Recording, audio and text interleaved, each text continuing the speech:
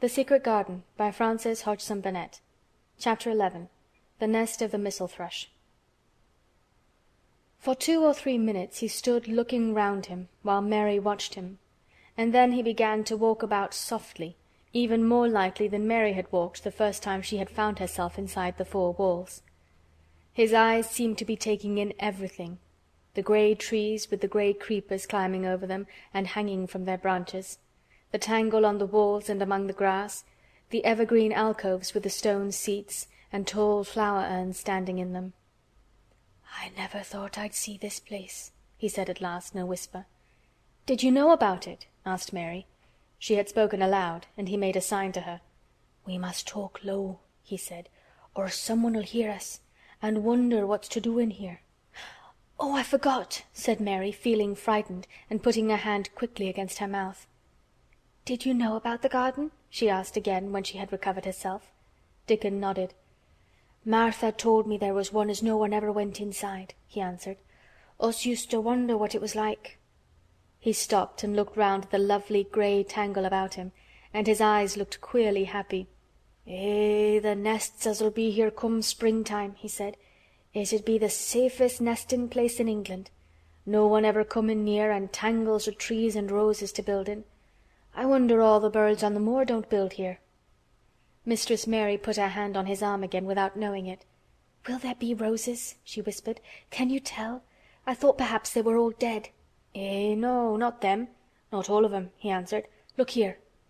He stepped over to the nearest tree, an old one with grey lichen all over its bark, but upholding a curtain of tangled sprays and branches. He took a thick knife out of his pocket and opened one of its blades. "There's lots o' dead wood as ought to be cut out," he said, "and there's a lot o' old wood, but it made some new last year. This here's a new bit," and he touched a shoot which looked brownish green instead of hard, dry grey. Mary touched it herself in an eager, reverent way. "That one?" she said. "Is that one quite alive? Quite?" Dickon curved his wide, smiling mouth. "It's as wick as you or me," he said, and Mary remembered that Martha had told her that wick meant alive or lively. "I'm glad it's wick," she cried out in her whisper. "I want them all to be wick. Let us go round the garden and count how many wick ones there are." She quite panted with eagerness, and Dickon was as eager as she was. They went from tree to tree and from bush to bush. Dickon carried his knife in his hand and showed her things which she thought wonderful. "They've run wild," he said, "but the strongest ones have fair thrived on it. The delicatest ones has died out, but s'others has growed and spread till they's a wonder. See here," and he pulled down a thick, grey, dry-looking branch.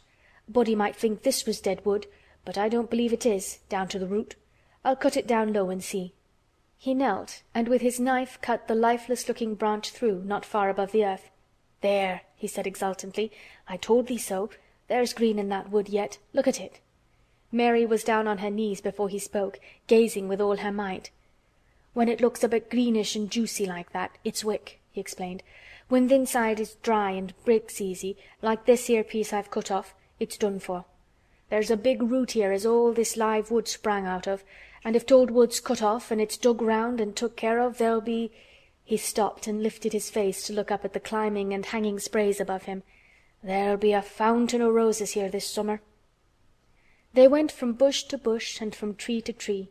He was very strong and clever with his knife, and knew how to cut the dry and dead wood away, and could tell when an unpromising bough or twig had still green life in it. In the course of half an hour Mary thought she could tell too, and when he cut through a lifeless-looking branch she would cry out joyfully under her breath when she caught sight of the least shade of moist green.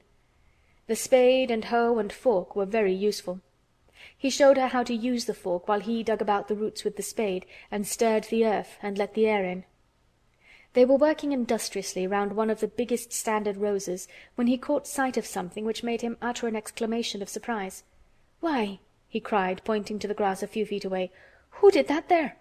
It was one of Mary's own little clearings round the pale green points. "I did it," said Mary. "Why, I thought tha didn't know nothin' about gardening," he exclaimed. "I don't," she answered, "but they were so little and the grass was so thick and strong, and they looked as if they had no room to breathe, so I made a place for them. I don't even know what they are." Dickon went and knelt down by them, smiling his wide smile. "Tha was right," he said. A gardener couldn't have told thee better. They'll grow now like Jack's beanstalk. They're crocuses and snowdrops, and these here is narcissuses," turning to another patch, "and here's daffodowndillies. They will be a sight." He ran from one clearing to another. "Tha's done a lot o' work for such a little wench," he said, looking her over. "I'm growing fatter," said Mary, "and I'm growing stronger. I used always to be tired, but when I dig I'm not tired at all. I like to smell the earth when it's turned up." "It's rare good for thee," he said, nodding his head wisely. "There's naught as nice as the smell o' good clean earth, except the smell of fresh growin' things when the rain falls on 'em. I get out on the moor many a day when it's rainin', and I lie under a bush and I listen to the soft swish o' drops on the heather, and I just sniff and sniff. My nose end fair quivers like a rabbit's, mother says." "Do you never catch cold?" inquired Mary, gazing at him wonderingly. She had never seen such a funny boy, or such a nice one. "Not me," he said, grinning. "I never ketched cold since I was born. I wasn't brought up nesh enough. I've chased about the moor in all weathers, same as the rabbits does. Mother says I've sniffed up too much fresh air for 12 year to ever get to sniffin' with cold. I'm as tough as a whitethorn knobstick." He was working all the time he was talking, and Mary was following him and helping him with her fork or the trowel.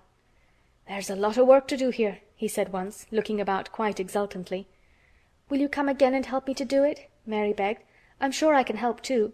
I can dig and pull up weeds and do whatever you tell me. Oh, do come, Dickon." "I'll come every day if thou wants me, rain or shine," he answered stoutly. "It's the best fun I ever had in my life, shut in here and wakening up a garden." "If you will come," said Mary, "if you will help me to make it alive, I don't know what I'll do," she ended helplessly. "What could you do for a boy like that?" "I'll tell thee what thou'll do," said Dickon with his happy grin. "Thou'll get fat, and thou'll get as hungry as a young fox, and thou'll learn how to talk to the robin same as I do. We'll have a lot of fun." He began to walk about, looking up in the trees and at the walls and bushes with a thoughtful expression. "I wouldn't want to make it look like a gardener's garden, all clipped and spick and span, would you?" he said. "It's nicer like this, with things running wild and swinging and catching hold of each other." "Don't let us make it tidy," said Mary anxiously. "It wouldn't seem like a secret garden if it was tidy." Dickon stood rubbing his rusty red head with a rather puzzled look. "It's a secret garden sure enough," he said, "but seems like someone besides the robin must have been in it since it was shut up 10 year ago." "But the door was locked and the key was buried," said Mary. "No one could get in." "That's true," he answered. "It's a queer place. Seems to me as if there'd been a bit of pruning done here and there later than 10 year ago." "But how could it have been done?" said Mary. He was examining a branch of a standard rose, and he shook his head. "Aye, how could it?" he murmured. "With the door locked and the key buried." Mistress Mary always felt that however many years she lived, she should never forget that first morning when her garden began to grow. Of course it did seem to begin to grow for her that morning. When Dickon began to clear places to plant seeds, she remembered what Basil had sung at her when he wanted to tease her. "Are there any flowers that look like bells?" she inquired. "Lilies of the valley does," he answered, digging away with the trowel. "And there's Canterbury bells and campanulas." "Let's plant some," said Mary. "There's lilies of the valley here already. I saw 'em. They'll have growed too close and we'll have to separate them, but there's plenty. T'other ones take 2 years to bloom from seed, but I can bring you some bits of plants from our cottage garden. Why does I want 'em?" Then Mary told him about Basil and his brothers and sisters in India, and of how she had hated them, and of their calling her Mistress Mary quite contrary. "They used to dance round and sing at me. They sang, 'Mistress Mary quite contrary, how does your garden grow, with silver bells and cockleshells and marigolds all in a row.' I just remembered it, and it made me wonder if there really were flowers like silver bells." She frowned a little and gave her trowel a rather spiteful dig into the earth. "I wasn't as contrary as they were." But Dickon laughed. He said, and as he crumbled the rich black soil she saw that he was sniffing up the scent of it. "There doesn't seem to be no need for no one to be contrary when there's flowers and such like, and such lots of friendly wild things running about making homes for themselves, or building nests and singing and whistling, does there?" Mary, kneeling by him holding the seeds, looked at him and stopped frowning. "Dickon," she said, "you're as nice as Martha said you were. I like you, and you make the 5th person. I never thought I should like 5 people." Dickon sat up on his heels as Martha did when she was polishing the grate. He did look funny and delightful, Mary thought, with his round blue eyes and red cheeks and happy-looking turned-up nose. "Only 5 folk as thou likes," he said. "Who's t'other 4?" "Your mother and Martha," Mary checked them off on her fingers, "and the Robin and Ben Weatherstaff." Dickon laughed so that he was obliged to stifle the sound by putting his arm over his mouth. "I know thou thinks I'm a queer lad," he said, "but I think thou'rt the queerest little lass I ever saw." Then Mary did a strange thing. She leaned forward and asked him a question she had never dreamed of asking anyone before. And she tried to ask it in Yorkshire, because that was his language, and in India a native is always pleased if you knew his speech. "Does thou like me?" she said. "Eh," he answered heartily, "that I does. I likes thee wonderful, and so does the Robin, I do believe." "That's 2 then," said Mary. "That's 2 for me." And they began to work harder than ever and more joyfully. Mary was startled and sorry when she heard the big clock in the courtyard strike the hour of her midday dinner. "I shall have to go," she said mournfully. "And you will have to go too, won't you?" Dickon grinned. "My dinner's easy to carry about with me," he said. "Mother always lets me put a bit of something in my pocket." He picked up his coat from the grass and brought out of a pocket a lumpy little bundle tied up in a quite clean, coarse blue and white handkerchief. It held 2 thick pieces of bread with a slice of something laid between them. "It's oftenest naught but bread," he said, "but I've got a fine slice of fat bacon with it today." Mary thought it looked a queer dinner, but he seemed ready to enjoy it. "Run on and get thy victuals," he said. "I'll be done with mine first. I'll get some more work done before I start back home." He sat down with his back against a tree. "I'll call the Robin up," he said, "and give him the rind of the bacon to peck at. They likes a bit of fat wonderful." Mary could scarcely bear to leave him. Suddenly it seemed as if he might be a sort of wood fairy who might be gone when she came into the garden again. He seemed too good to be true. She went slowly halfway to the door in the wall, and then she stopped and went back. "Whatever happens, you never would tell," she said. His poppy-colored cheeks were distended with his first big bite of bread and bacon, but he managed to smile encouragingly. "If thou was a missel thrush and showed me where thy nest was, does thou think I'd tell anyone?" "Not me," he said. "Thou'rt as safe as a missel thrush." And she was quite sure she was. End of chapter 11. The Secret Garden by Frances Hodgson Burnett. Chapter 12. Might I have a bit of earth? Mary ran so fast that she was rather out of breath when she reached her room. Her hair was ruffled on her forehead, and her cheeks were bright pink. Her dinner was waiting on the table, and Martha was waiting near it. "Tha's a bit late," she said. "Where has tha been?" "I've seen Dickon," said Mary. "I've seen Dickon." "I knew he'd come," said Martha exultantly. "How does tha like him?" I think he's beautiful," said Mary in a determined voice. Martha looked rather taken aback, but she looked pleased too. "Well," she said, "he's the best lad as ever was born, but us never thought he was handsome. His nose turns up too much." "I like it to turn up," said Mary. "And his eyes is so round," said Martha a trifle doubtful, "though they're a nice colour." "I like them round," said Mary, "and they are exactly the colour of the sky over the moor." Martha beamed with satisfaction. "Mother says he made 'em that colour with always looking up at the birds in the clouds. But he has got a big mouth, hasn't he now?" "I love his big mouth," said Mary obstinately. "I wish mine were just like it." Martha chuckled delightedly. "It'd look rare and funny in thy tiny bit of a face," she said. "But I knowed it would be that way when tha saw him. How did tha like the seeds and the garden tools?" "How did you know he brought them?" asked Mary. "Eh? I never thought of him not bringing 'em. He'd be sure to bring 'em if they was in Yorkshire. He's such a trusty lad." Mary was afraid that she might begin to ask difficult questions, but she did not. She was very much interested in the seeds and gardening tools, and there was only one moment when Mary was frightened. This was when she began to ask where the flowers were to be planted. "Who did I ask about it?" she inquired. "I haven't asked anybody yet," said Mary, hesitating. "Well, I wouldn't ask the head gardener. He's too grand, Mr. Roach is." "I've never seen him," said Mary. "I've only seen under gardeners and Ben Weatherstaff." "If I was you, I'd ask Ben Weatherstaff," advised Martha. "He's not half as bad as he looks, for all he's so crabbed. Mr. Craven lets him do what he likes, because he was here when Mrs. Craven was alive, and he used to make her laugh. She liked him. Perhaps he'd find you a corner somewhere out of the way." "If it was out of the way and no one wanted it, No one could mind my having it, could they?" Mary said anxiously. "There wouldn't be no reason," answered Martha. "You wouldn't do no harm." Mary ate her dinner as quickly as she could, and when she rose from the table she was going to run to her room to put her hat on again, but Martha stopped her. "I've got something to tell you," she said. "I thought I'd let you eat your dinner first. Mr. Craven came back this morning, and I think he wants to see you." Mary turned quite pale. "Oh," she said. "Why? Why? He didn't want to see me when I came. I heard Pitcher say he didn't." "Well," explained Martha, "Mrs. Medlock says it's because of Mother.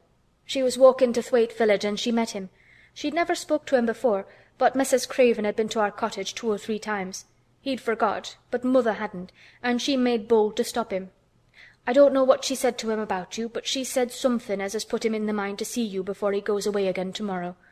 "Oh," cried Mary, "is he going away tomorrow? I am so glad." "He's going for a long time. He mayn't come back till autumn or winter. He's going to travel in foreign places. He's always doing it." "Oh, I'm so glad, said Mary thankfully. If he did not come back until winter, or even autumn, there would be time to watch the secret garden come alive. Even if he found out then and took it away from her, she would have had that much at least. "When do you think you will want to see—" She did not finish the sentence because the door opened and Mrs. Medlock walked in. She had on her best black dress and cap, and her collar was fastened with a large brooch with a picture of a man's face on it. It was a colored photograph of Mr. Medlock, who had died years ago, and she always wore it when she was dressed up. She looked nervous and excited. "Your hair's rough," she said quickly. "Go and brush it. Martha, help her to slip on her best dress. Mr. Craven sent me to bring her to him in his study." All the pink left Mary's cheeks. Her heart began to thump, and she felt herself changing into a stiff, plain, silent child again. She did not even answer Mrs. Medlock, but turned and walked into her bedroom, followed by Martha. She said nothing while her dress was changed and her hair brushed, and after she was quite tidy she followed Mrs. Medlock down the corridors in silence. What was there for her to say? She was obliged to go and see Mr. Craven, and he would not like her, and she would not like him. She knew what he would think of her. She was taken to a part of the house she had not been into before. At last Mrs. Medlock knocked at a door, and when someone said, "Come in," they entered the room together. A man was sitting in an armchair before the fire, and Mrs. Medlock spoke to him. "This is Miss Mary, sir," he said. "You can go and leave her here. I will ring for you when I want you to take her away," said Mr. Craven. When she went out and closed the door, Mary could only stand waiting, a plain little thing, twisting her thin hands together. She could see that the man in the chair was not so much a hunchback as a man with high, rather crooked shoulders, and he had black hair streaked with white. He turned his head over his shoulders and spoke to her. "Come here," he said. Mary went to him. He was not ugly. His face would have been handsome if it had not been so miserable. He looked as if the sight of her worried and fretted him, and as if he did not know what in the world to do with her. "Are you well?" he asked. "Yes," answered Mary. "Do they take good care of you?" "Yes." He rubbed his forehead fretfully as he looked her over. "You're very thin," he said. "I'm getting fatter," Mary answered in what she knew was her stiffest way. What an unhappy face he had! His black eyes seemed as if they scarcely saw her, as if they were seeing something else, and he could hardly keep his thoughts upon her. "I forgot you," he said. "How could I remember you? I intended to send you a governess or a nurse or someone of that sort, but I forgot." "Please," began Mary, "please—" and then the lump in her throat choked her. "What do you want to say?" he inquired. I'm too big for a nurse," said Mary, "and please don't make me have a governess yet." He rubbed his forehead again and stared at her.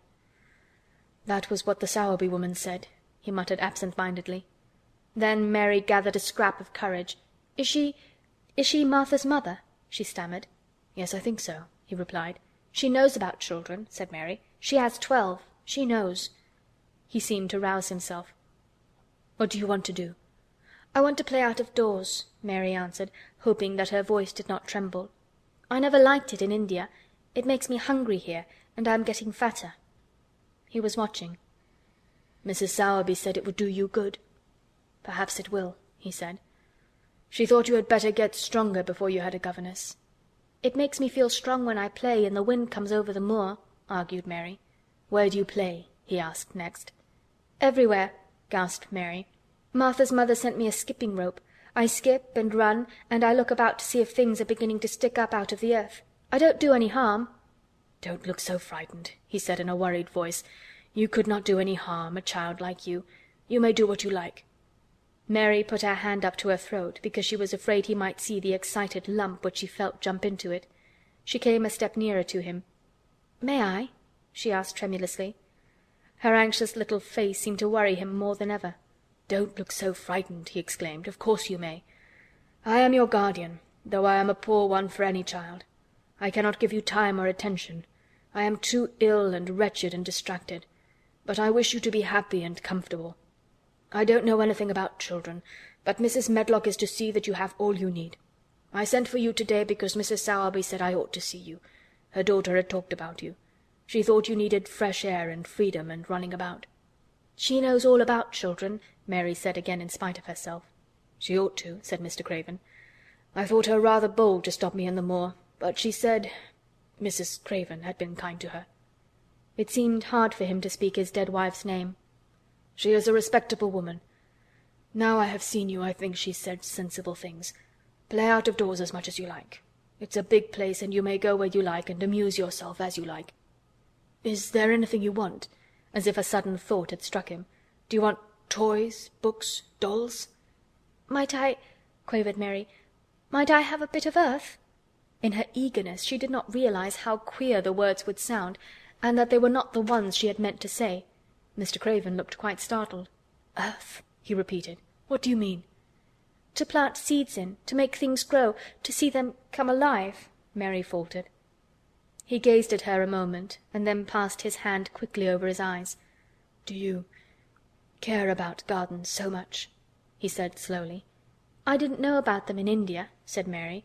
"I was always ill and tired, and it was too hot. I sometimes made little beds in the sand and stuck flowers in them. But here it is different." Mr. Craven got up and began to walk slowly across the room. "A bit of earth," he said to himself, and Mary thought that somehow she must have reminded him of something. When he stopped and spoke to her, his dark eyes looked almost soft and kind. "You can have as much earth as you want," he said. "You remind me of someone else who loved the earth and things that grow. When you see a bit of earth you want," with something like a smile, "take it, child, and make it come alive." "May I take it from anywhere, if it's not wanted?" "Anywhere," he answered. "There, you must go now. I am tired." He touched the bell to call Mrs. Medlock. "Good-bye. I shall be away all summer." Mrs. Medlock came so quickly that Mary thought she must have been waiting in the corridor. "Mrs. Medlock," Mr. Craven said to her, "now I have seen the child, I understand what Mrs. Sowerby meant. She must be less delicate before she begins lessons. Give her simple, healthy food.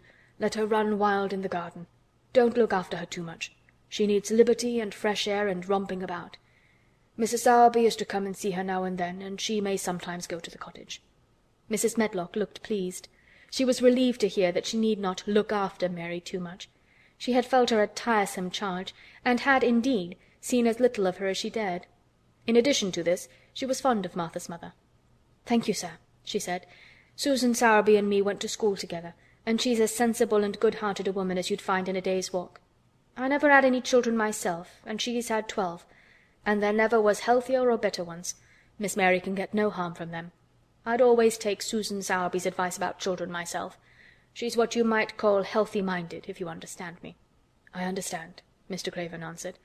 "Take Miss Mary away now and send Pitcher to me." When Mrs. Medlock left her at the end of her own corridor, Mary flew back to her room. She found Martha waiting there.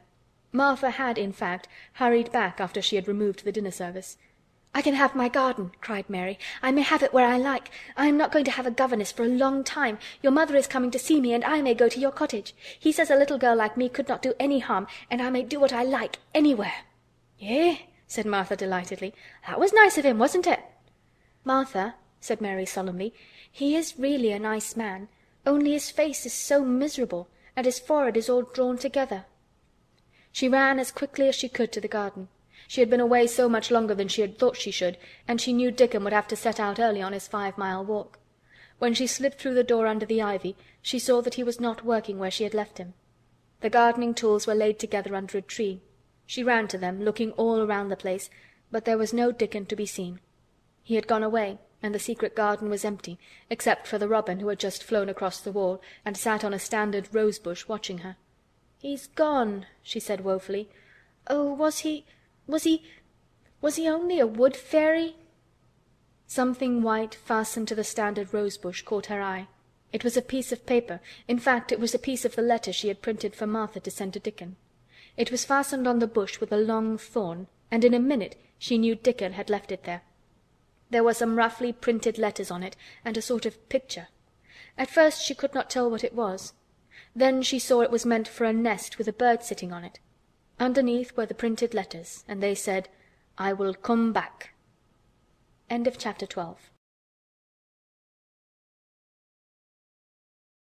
The Secret Garden by Frances Hodgson Burnett. Chapter 13. I am Colin. Mary took the picture back to the house when she went to her supper, and she showed it to Martha. "Eh?" said Martha with great pride. "I never knew our Dickon was as clever as that. That there's a picture of a missel thrush on her nest, as large as life and twice as natural." Then Mary knew Dickon had meant the picture to be a message. He had meant that she might be sure he would keep her secret. Her garden was her nest, and she was like a missel thrush. Oh, how she did like that queer common boy! She hoped he would come back the very next day, and she fell asleep looking forward to the morning. But you never know what the weather will do in Yorkshire, particularly in the springtime. She was awakened in the night by the sound of rain beating with heavy drops against her window. It was pouring down in torrents, and the wind was wuthering round the corners and in the chimneys of the huge old house. Mary sat up in bed and felt miserable and angry. "The rain is as contrary as I ever was," she said. "It came because it knew I did not want it." She threw herself back on her pillow and buried her face. She did not cry, but she lay and hated the sound of the heavily beating rain. She hated the wind and its wuthering. She could not go to sleep again. The mournful sound kept her awake because she felt mournful herself. If she had felt happy, it would probably have lulled her to sleep. How it wuthered, and how the big raindrops poured down and beat against the pane! "It sounds just like a person lost on the moor and wandering on and on, crying," she said. She had been lying awake, turning from side to side for about an hour, when suddenly something made her sit up in bed and turn her head toward the door, listening. She listened and she listened. "It isn't the wind now," she said in a loud whisper. "That isn't the wind. It is different. It is that crying I heard before." The door of her room was ajar, and the sound came down the corridor, a far-off, faint sound of fretful crying. She listened for a few minutes, and each minute she became more and more sure. She felt as if she must find out what it was. It seemed even stranger than the secret garden and the buried key. Perhaps the fact that she was in a rebellious mood made her bold. She put her foot out of bed and stood on the floor. "I'm going to find out what it is," she said. "Everybody is in bed, and I don't care about Mrs. Medlock. I don't care." There was a candle by her bedside, and she took it up and went softly out of the room. The corridor looked very long and dark, but she was too excited to mind that. She thought she remembered the corner she must turn to find the short corridor with the door covered with tapestry, the one Mrs. Medlock had come through the day she lost herself. The sound had come up that passage. So she went on with her dim light, almost feeling her way, her heart beating so loud that she fancied she could hear it. The far-off faint crying went on and led her. Sometimes it stopped for a moment or so, and then began again. Was this the right corner to turn? She stopped and thought. Yes, it was. Down this passage, and then to the left, and then up 2 broad steps, and then to the right again. Yes, there was the tapestry door. She pushed it open very gently and closed it behind her, and she stood in the corridor and could hear the crying quite plainly, though it was not loud. It was on the other side of the wall at her left, and a few yards farther on there was a door. She could see a glimmer of light coming from beneath it. The someone was crying in that room, and it was quite a young someone. So she walked to the door and pushed it open, and there she was, standing in the room. It was a big room, with ancient, handsome furniture in it. There was a low fire glowing faintly on the hearth, and a night-light burning by the side of a carved 4-posted bed hung with brocade, and on the bed was lying a boy, crying fretfully. Mary wondered if she was in a real place, or if she had fallen asleep again and was dreaming without knowing it. The boy had a sharp, delicate face the colour of ivory, and he seemed to have eyes too big for it. He had also a lot of hair, which tumbled over his forehead in heavy locks and made his thin face seem smaller. He looked like a boy who had been ill, but he was crying more as if he were tired and cross than as if he were in pain. Mary stood near the door with her candle in her hand, holding her breath. Then she crept across the room, and as she drew nearer, the light attracted the boy's attention, and he turned his head on his pillow and stared at her, his grey eyes opening so wide that they seemed immense. "Who are you?" he said at last in a half-frightened whisper. "Are you a ghost?" "No, I am not," Mary answered, her own whisper sounding half-frightened. "Are you one?" He stared and stared and stared. Mary could not help noticing what strange eyes he had. They were agate grey, and they looked too big for his face, because they had black lashes all round them. "No," he replied after waiting a moment or so. "I'm Colin." "Who is Colin?" she faltered. "I'm Colin Craven. Who are you?" "I'm Mary Lennox. Mr. Craven is my uncle." "He is my father," said the boy. "Your father?" gasped Mary. "No one ever told me he had a boy. Why didn't they?" "Come here," he said, still keeping his strange eyes fixed on her with an anxious expression. She came close to the bed, and he put out his hand and touched her. "You are real, aren't you?" he said. "I have such real dreams very often. You might be one of them." Mary had slipped on a woolen wrapper before she left her room, and she put a piece of it between his fingers. "Rub that and see how thick and warm it is," she said. "I will pinch you a little if you like, to show you how real I am. For a minute I thought you might be a dream too." "Where did you come from?" he asked. "From my own room. The wind wuthered so I couldn't go to sleep, and I heard someone crying and wanted to find out who it was." "What were you crying for?" "Because I couldn't go to sleep either, and my head ached." "Tell me your name again." "Mary Lennox. Did no one ever tell you I had come to live here?" He was still fingering the fold of her wrapper, but he began to look a little more as if he believed in her reality. "No," he answered. "They daren't." "Why?" asked Mary. "Because I should have been afraid you would see me. I won't let people see me and talk me over." "Why?" Mary asked again, feeling more mystified every moment. "Because I am like this always, ill and having to lie down. My father won't let people talk me over either. The servants are not allowed to speak about me. If I live I may be a hunchback, but I shan't live. My father hates to think I may be like him." "What a queer house this is," Mary said. "What a queer house. Everything is a kind of secret. Rooms are locked up and gardens are locked up. And have you been locked up?" "No. I stay in this room because I don't want to be moved out of it. It tires me too much." "Does your father come and see you?" Mary ventured. "Sometimes. Generally when I am asleep. He doesn't want to see me." "Why?" Mary could not help asking again. A sort of angry shadow passed over the boy's face. "My mother died when I was born, and it makes him wretched to look at me. He thinks I don't know, but I've heard people talking. He almost hates me." "He hates the garden because she died," said Mary, half speaking to herself. "What garden?" the boy asked. "Oh, just a garden she used to like," Mary stammered. "Have you been here always?" "Nearly always. Sometimes I have been taken to places at the seaside, but I won't stay because people stare at me. I used to wear an iron thing to keep my back straight, but a grand doctor came from London to see me and said it was stupid. He told them to take it off and keep me out in the fresh air. I hate fresh air, and I don't want to go out." "I didn't when I first came here," said Mary. "Why do you keep looking at me like that?" "Because of the dreams that are so real," he answered rather fretfully. "Sometimes when I open my eyes I don't believe I'm awake." "We're both awake," said Mary. She glanced round the room with its high ceiling and shadowy corners and dim firelight. "It looks quite like a dream, and it's the middle of the night, and everybody in the house is asleep. Everybody but us. We are wide awake." "I don't want it to be a dream," the boy said restlessly. Mary thought of something all at once. "If you don't like people to see you," she began, "do you want me to go away?" He still held the fold of her wrapper, and he gave it a little pull. "No," he said. "I should be sure you were a dream if you went. If you are real, sit down on that big footstool and talk. I want to hear about you." Mary put down her candle on the table near the bed and sat down on the cushioned stool. She did not want to go away at all. She wanted to stay in the mysterious hidden-away room and talk to the mysterious boy. "What do you want me to tell you?" she said. He wanted to know how long she had been at Misselthwaite. He wanted to know which corridor her room was on. He wanted to know what she had been doing, if she disliked the moor as he disliked it, where she had lived before she came to Yorkshire. She answered all these questions and many more, and he lay back on his pillow and listened. He made her tell him a great deal about India and about her voyage across the ocean.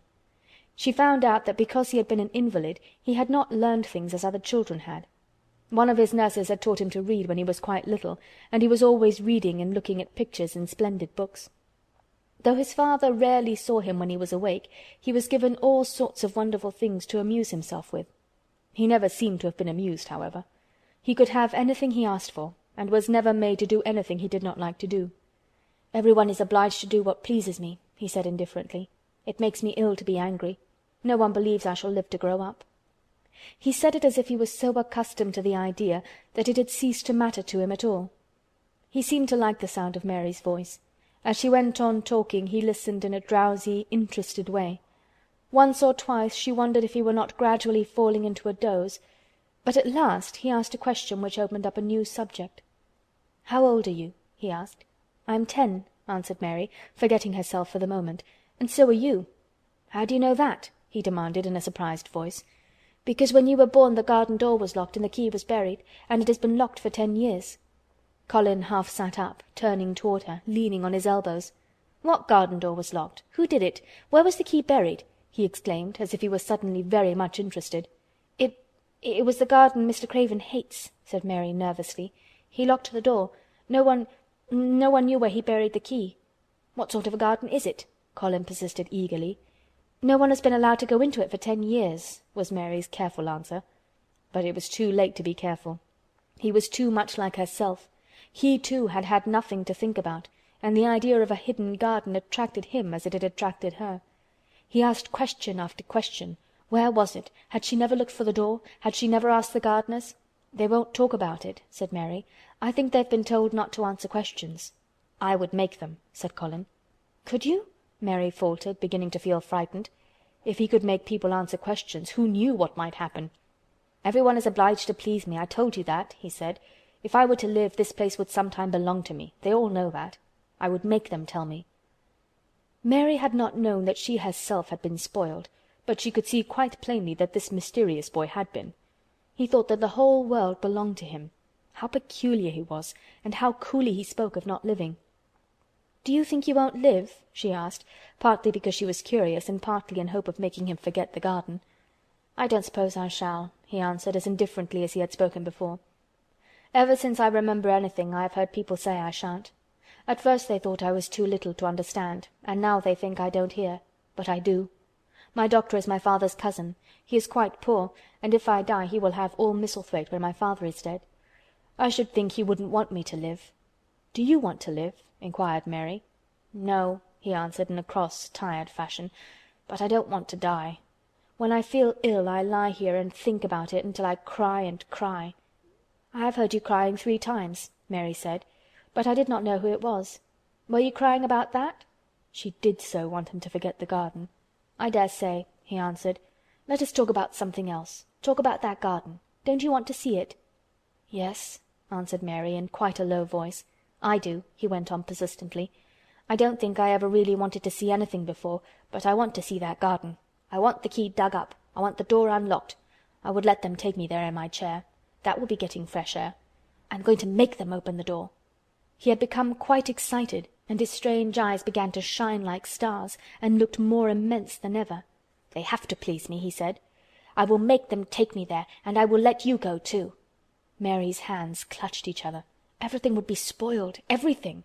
Dickon would never come back. She would never again feel like a missel thrush with a safe hidden nest. "Oh, don't do that!" she cried out. He stared as if he thought she had gone crazy. "Why?" he exclaimed. "You said you wanted to see it." "I do," she answered, almost with a sob in her throat. "But if you make them open the door and take you in like that, it will never be a secret again." He leaned still farther forward. "A secret," he said. "What do you mean? Tell me." Mary's words almost tumbled over one another.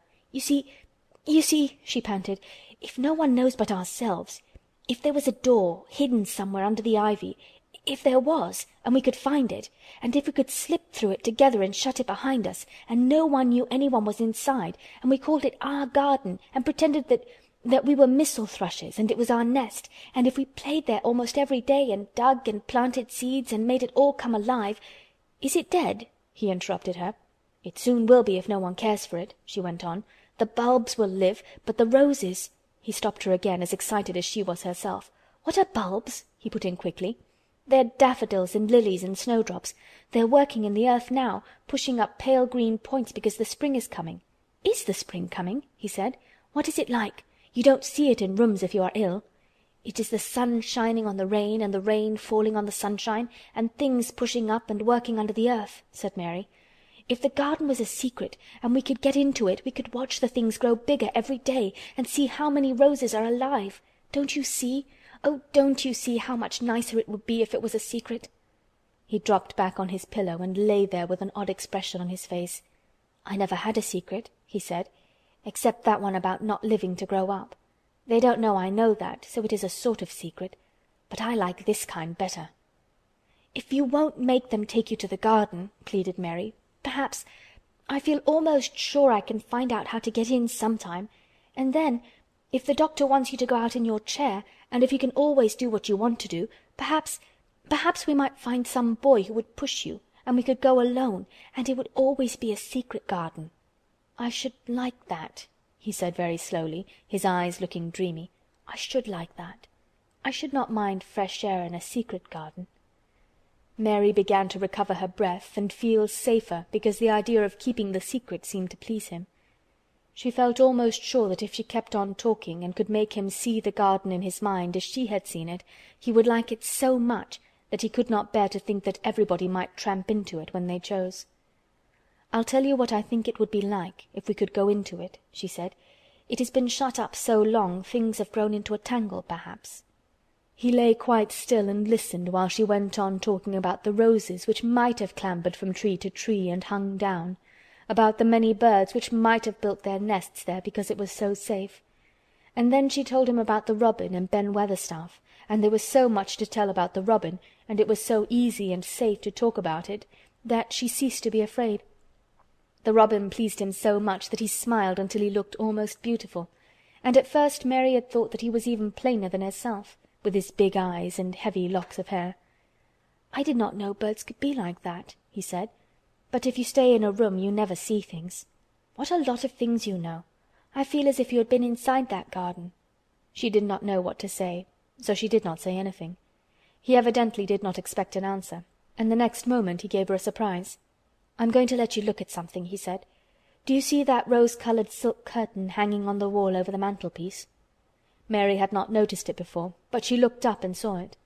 It was a curtain of soft silk hanging over what seemed to be some picture. "Yes," she answered. "There is a cord hanging from it," said Colin. "Go and pull it." Mary got up, much mystified, and found the cord. When she pulled it, the silk curtain ran back on rings, and when it ran back it uncovered a picture. It was the picture of a girl with a laughing face. She had bright hair tied up with a blue ribbon, and her gay, lovely eyes were exactly like Colin's unhappy ones, agate grey and looking twice as big as they really were because of the black lashes all round them.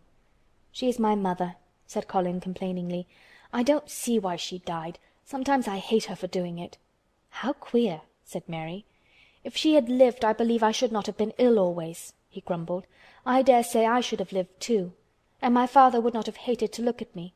I dare say I should have had a strong back. Draw the curtain again." Mary did as she was told and returned to her footstool. "She is much prettier than you," she said, "but her eyes are just like yours. At least, they are the same shape and color. Why is the curtain drawn over her?" He moved uncomfortably. "I made them do it," he said. "Sometimes I don't like to see her looking at me. She smiles too much when I am ill and miserable. Besides, she is mine, and I don't want everyone to see her." There were a few moments of silence, and then Mary spoke. "What would Mrs. Medlock do if she found out I had been here?" she inquired. "She would do as I told her to do," he answered. "And I should tell her that I wanted you to come here and talk to me every day. I am glad you came." "So am I," said Mary. "I will come as often as I can, but—" she hesitated. "I shall have to look every day for the garden door." "Yes, you must," said Colin, "and you can tell me about it afterward." He lay thinking for a few minutes, as he had done before, and then he spoke again. "I think you shall be a secret too," he said. "I will not tell them until they find out. I can always send the nurse out of the room and say that I want to be by myself. Do you know Martha?" "Yes, I know her very well," said Mary. "She waits on me." He nodded his head toward the outer corridor. "She is the one who is asleep in the other room. The nurse went away yesterday to stay all night with her sister, and she always makes Martha attend to me when she wants to go out. Martha shall tell you when to come here." Then Mary understood Martha's troubled look when she had asked questions about the crying. "Martha knew about you all the time?" she said. "Yes. She often attends to me. The nurse likes to get away from me, and then Martha comes." "I've been here a long time," said Mary. "Shall I go away now? Your eyes look sleepy." "I wish I could go to sleep before you leave me," he said rather shyly. "Shut your eyes," said Mary, drawing her footstool closer, "and I will do what my Ayah used to do in India. I will pat your hand and stroke it and sing something quite low." "I should like that, perhaps," he said drowsily. Somehow she was sorry for him and did not want him to lie awake, so she leaned against the bed and began to stroke and pat his hand and sing a very low little chanting song in Hindustani. "That is nice," he said, more drowsily still, and she went on chanting and stroking, but when she looked at him again, his black lashes were lying closed against his cheeks, for his eyes were shut and he was fast asleep. So she got up softly, took her candle, and crept away without making a sound. End of chapter 13. The Secret Garden by Frances Hodgson Burnett. Chapter 14. A Young Rajah. The moor was hidden in mist when the morning came, and the rain had not stopped pouring down. There could be no going out of doors. Martha was so busy that Mary had no opportunity of talking to her, but in the afternoon she asked her to come and sit with her in the nursery. She came bringing the stocking she was always knitting when she was doing nothing else. "What's the matter with thee?" she asked as soon as they sat down. "Thou looks as if tha'd something to say." "I have. I found out what the crying was," said Mary. Martha let her knitting drop on her knee and gazed at her with startled eyes. "Tha hasn't!" she exclaimed. "Never!" "I heard it in the night," Mary went on, "and I got up and went to see where it came from. It was Colin. I found him." Martha's face became red with fright. "Eh, Miss Mary," she said, half crying, "tha shouldn't have done it. Tha shouldn't. Tha'll get me in trouble. I never told thee nothing about him, but tha'll get me in trouble. I shall lose my place, and what'll mother do?" "You won't lose your place," said Mary. "He was glad I came. We talked and talked, and he said he was glad I came." "Was he?" cried Martha. "Art tha sure? Tha doesn't know what he's like when anything vexes him. He's a big lad to cry like a baby, but when he's in a passion he'll fair scream just to frighten us. He knows us daren't call our souls our own." "He wasn't vexed," said Mary. "I asked him if I should go away, and he made me stay. He asked me questions, and I sat on a big footstool and talked to him about India and about the robin and gardens. He wouldn't let me go. He let me see his mother's picture. Before I left him I sang him to sleep." Martha fairly gasped with amazement. "I can scarcely believe thee," she protested. "It's as if tha'd walked straight into a lion's den. If he'd been like he is most times, he'd have throwed himself into one of his tantrums and roused the house. He won't let strangers look at him." "He let me look at him. I looked at him all the time, and he looked at me. We stared," said Mary. "I don't know what to do," cried agitated Martha. "If Mrs. Medlock finds out, she'll think I broke orders and told thee, and I shall be packed back to mother." "He is not going to tell Mrs. Medlock anything about it yet. It's to be a sort of secret just at first," said Mary firmly. "And he says everybody is obliged to do as he pleases." "Aye, that's true enough, the bad lad," sighed Martha, wiping her forehead with her apron. "He says Mrs. Medlock must, and he wants me to come and talk to him every day. And you are to tell me when he wants me." "Me?" said Martha. "I shall lose my place, I shall for sure." "You can't if you're doing what he wants you to do and everybody is ordered to obey him," Mary argued. "Does that mean to say," cried Martha with wide open eyes, "that he was nice to thee?" "I think he almost liked me," Mary answered. "Then thou must have bewitched him," decided Martha, drawing a long breath. "Do you mean magic?" inquired Mary. "I've heard about magic in India, but I can't make it. I just went into his room, and I was so surprised to see him I stood and stared. And then he turned round and stared at me. and he thought I was a ghost or a dream, and I thought perhaps he was. And it was so queer being there alone together in the middle of the night and not knowing each other. And we began to ask each other questions, and then I asked him if I must go away, and he said I must not." "The world's coming to an end," gasped Martha. "What is the matter with him?" asked Mary. "Nobody knows for sure and certain," said Martha. "Mr. Craven went off his head like when he was born. The doctor said he'd have to be put in asylum. It was because Mrs. Craven died, like I told you. He wouldn't set eyes on the baby. He just raved and said it'd be another hunchback like him and it had better die." "Is Colin a hunchback?" Mary asked. "He didn't look like one." "He isn't yet," said Martha. "But he began all wrong. Mother said that there was enough trouble and raging in the house to set any child wrong. They was afraid his back was weak, and they've always been taking care of it, keeping him lying down and not letting him walk. Once they made him wear a brace, but he fretted so he was downright ill. Then a big doctor came to see him and made them take it off. He talked to t'other doctor quite rough, in a polite way. He said there'd been too much medicine and too much letting him have his own way." "I think he's a very spoiled boy," said Mary. "He's the worst young nowt as ever was," said Martha. "I won't say as he hasn't been ill a good bit. He's had coughs and colds that's nearly killed him 2 or 3 times. Once he had rheumatic fever and once he had typhoid. Mrs. Medlock did get a fright then. He'd been out of his head and she was talking to the nurse, thinking he didn't know nothing, and she said, 'He'll die this time sure enough, and best thing for him and for everybody.' And she looked at him, and there he was with his big eyes open, staring at her as sensible as she was herself. She didn't know what happened, but he just stared at her and says, 'You give me some water and stop talking.'" "Do you think he will die?" asked Mary. "Mother says there's no reason why any child should live that gets no fresh air and doesn't do nothing but lie on his back and read picture books and take medicine. He's weak and hates the trouble of being taken out of doors, and he gets cold so easy he says it makes him ill." Mary sat and looked at the fire. "I wonder," she said slowly, "if it would not do him good to go out into a garden and watch things growing. It did me good." "One of the worst fits he ever had," said Martha, "was one time they took him out where the roses is by the fountain. He'd been reading in a paper about people getting something he called rose cold, and he began to sneeze and said he'd got it, and then a new gardener as didn't know the rules passed by and looked at him curious. He threw himself into a passion and said he'd looked at him because he was going to be a hunchback. He cried himself into a fever and was ill all night." "If he ever gets angry at me, I'll never go and see him again," said Mary. "He'll have thee if he wants thee," said Martha. "Tha may as well know that at the start." Very soon afterward a bell rang and she rolled up her knitting. "I dare say the nurse wants me to stay with him a bit," she said. "I hope he's in a good temper." She was out of the room about 10 minutes and then she came back with a puzzled expression. "Well, tha has bewitched him," she said. "He's up on his sofa with his picture books. He's told the nurse to stay away until 6 o'clock. I'm to wait in the next room. The minute she was gone he called me to him and says, 'I want Mary Lennox to come and talk to me, and remember you're not to tell anyone. You'd better go as quick as you can.'"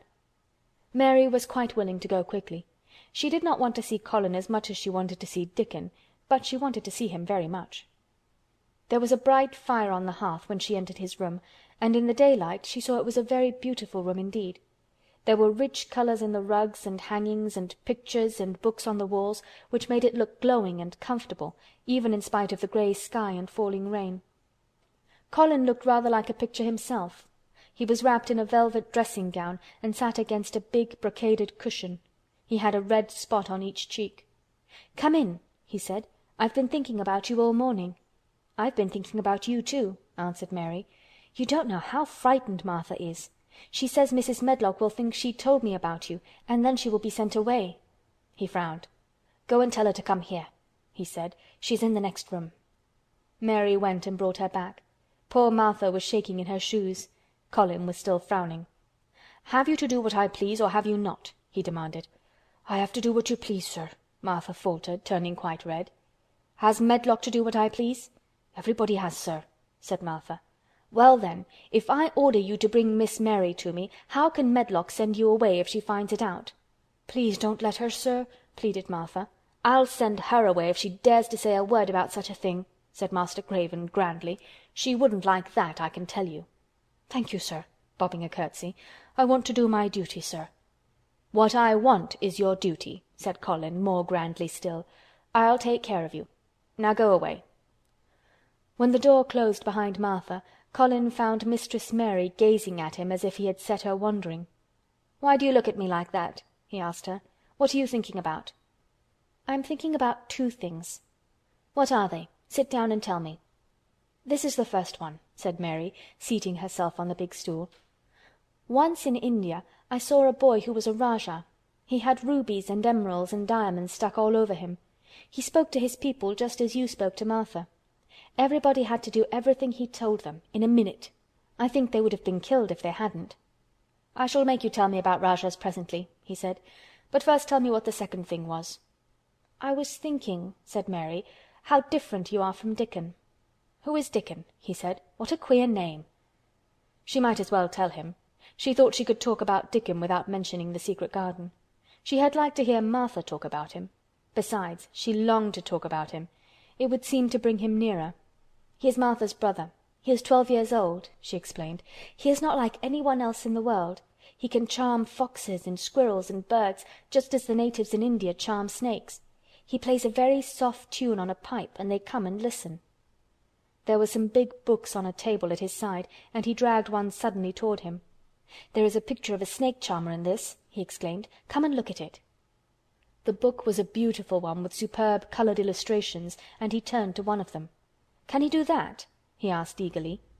"He played on his pipe and they listened," Mary explained. "But he doesn't call it magic. He says it's because he lives on the moor so much and he knows their ways. He says he feels sometimes as if he was a bird or a rabbit himself, he likes them so. I think he asked the robin questions. It seemed as if they talked to each other in soft chirps." Colin lay back on his cushion and his eyes grew larger and larger and the spots on his cheeks burned. "Tell me some more about him," he said. "He knows all about eggs and nests," Mary went on, "and he knows where foxes and badgers and otters live. He keeps them secret so that other boys won't find their holes and frighten them. He knows about everything that grows or lives on the moor." "Does he like the moor?" said Colin. "How can he when it's such a great bare dreary place?" "It's the most beautiful place," protested Mary. "Thousands of lovely things grow on it, and there are thousands of little creatures all busy building nests and making holes and burrows and chippering or singing or squeaking to each other. They are so busy and having such fun under the earth or in the trees or heather. It's their world." "How do you know all that?" said Colin, turning on his elbow to look at her. "I have never been there once really," said Mary, suddenly remembering. "I only drove over it in the dark. I thought it was hideous. Martha told me about it at first, and then Dickon.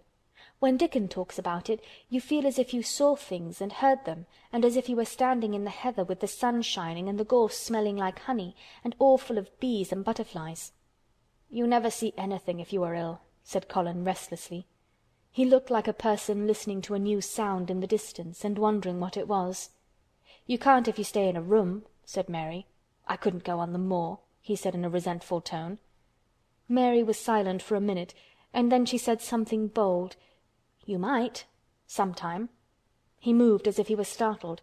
"Go on the moor? How could I? I'm going to die." "How do you know?" said Mary unsympathetically. She didn't like the way he had of talking about dying. She did not feel very sympathetic.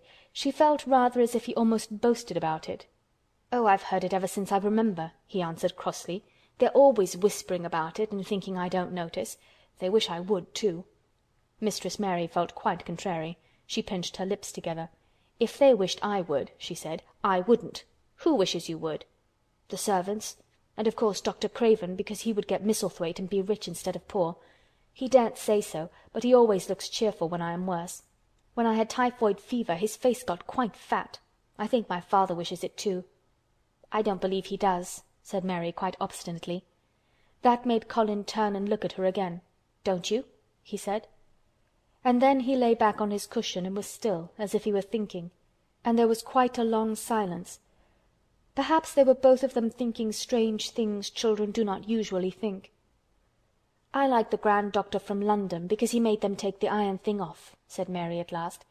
"Did he say you were going to die?" "No." "What did he say?" "He didn't whisper," Colin answered. "Perhaps he knew I hated whispering. I heard him say one thing quite aloud. He said, 'The lad might live if he would make up his mind to it. Put him in the humor.' It sounded as if he was in a temper. "I'll tell you who would put you in the humour, perhaps," said Mary, reflecting. She felt as if she would like this thing to be settled one way or the other. "I believe Dickon would. He's always talking about live things. He never talks about dead things or things that are ill. He's always looking up in the sky to watch birds flying, or looking down at the earth to see something growing. He has such round blue eyes, and they're so wide open with looking about, and he laughs such a big laugh with his wide mouth, and his cheeks are as red as cherries." She pulled her stool nearer to the sofa, and her expression quite changed at the remembrance of the wide curving mouth and wide open eyes. "See here," she said, "don't let us talk about dying. I don't like it. Let us talk about living. Let us talk about Dickon, and then we will look at your pictures." It was the best thing she could have said. To talk about Dickon meant to talk about the moor, and about the cottage and the 14 people who lived in it on 16 shillings a week, and the children who got fat on the moor grass like the wild ponies, and about Dickon's mother, and the skipping rope, and the moor with the sun on it, and about pale green points sticking up out of the black sod. And it was all so alive that Mary talked more than she had ever talked before, and Colin both talked and listened as he had never done either before, and they both began to laugh over nothings, as children will when they are happy together, and they laughed so that in the end they were making as much noise as if they had been 2 ordinary, healthy, natural 10-year-old creatures, instead of a hard little unloving girl and a sickly boy who believed that he was going to die. They enjoyed themselves so much that they forgot the pictures and they forgot about the time. They had been laughing quite loudly over Ben Weatherstaff and his robin, and Colin was actually sitting up as if he had forgotten about his weak back, when he suddenly remembered something. "Do you know, there is one thing we have never once thought of," he said. "We are cousins." It seemed so queer that they had talked so much and never remembered this simple thing that they laughed more than ever, because they had got into the humour to laugh at anything. And in the midst of the fun the door opened, and in walked Dr. Craven and Mrs. Medlock.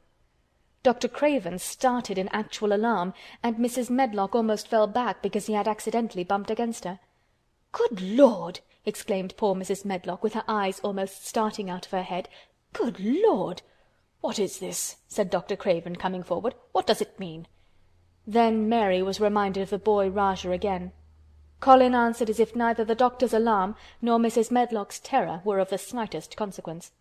He was as little disturbed or frightened as if an elderly cat and dog had walked into the room.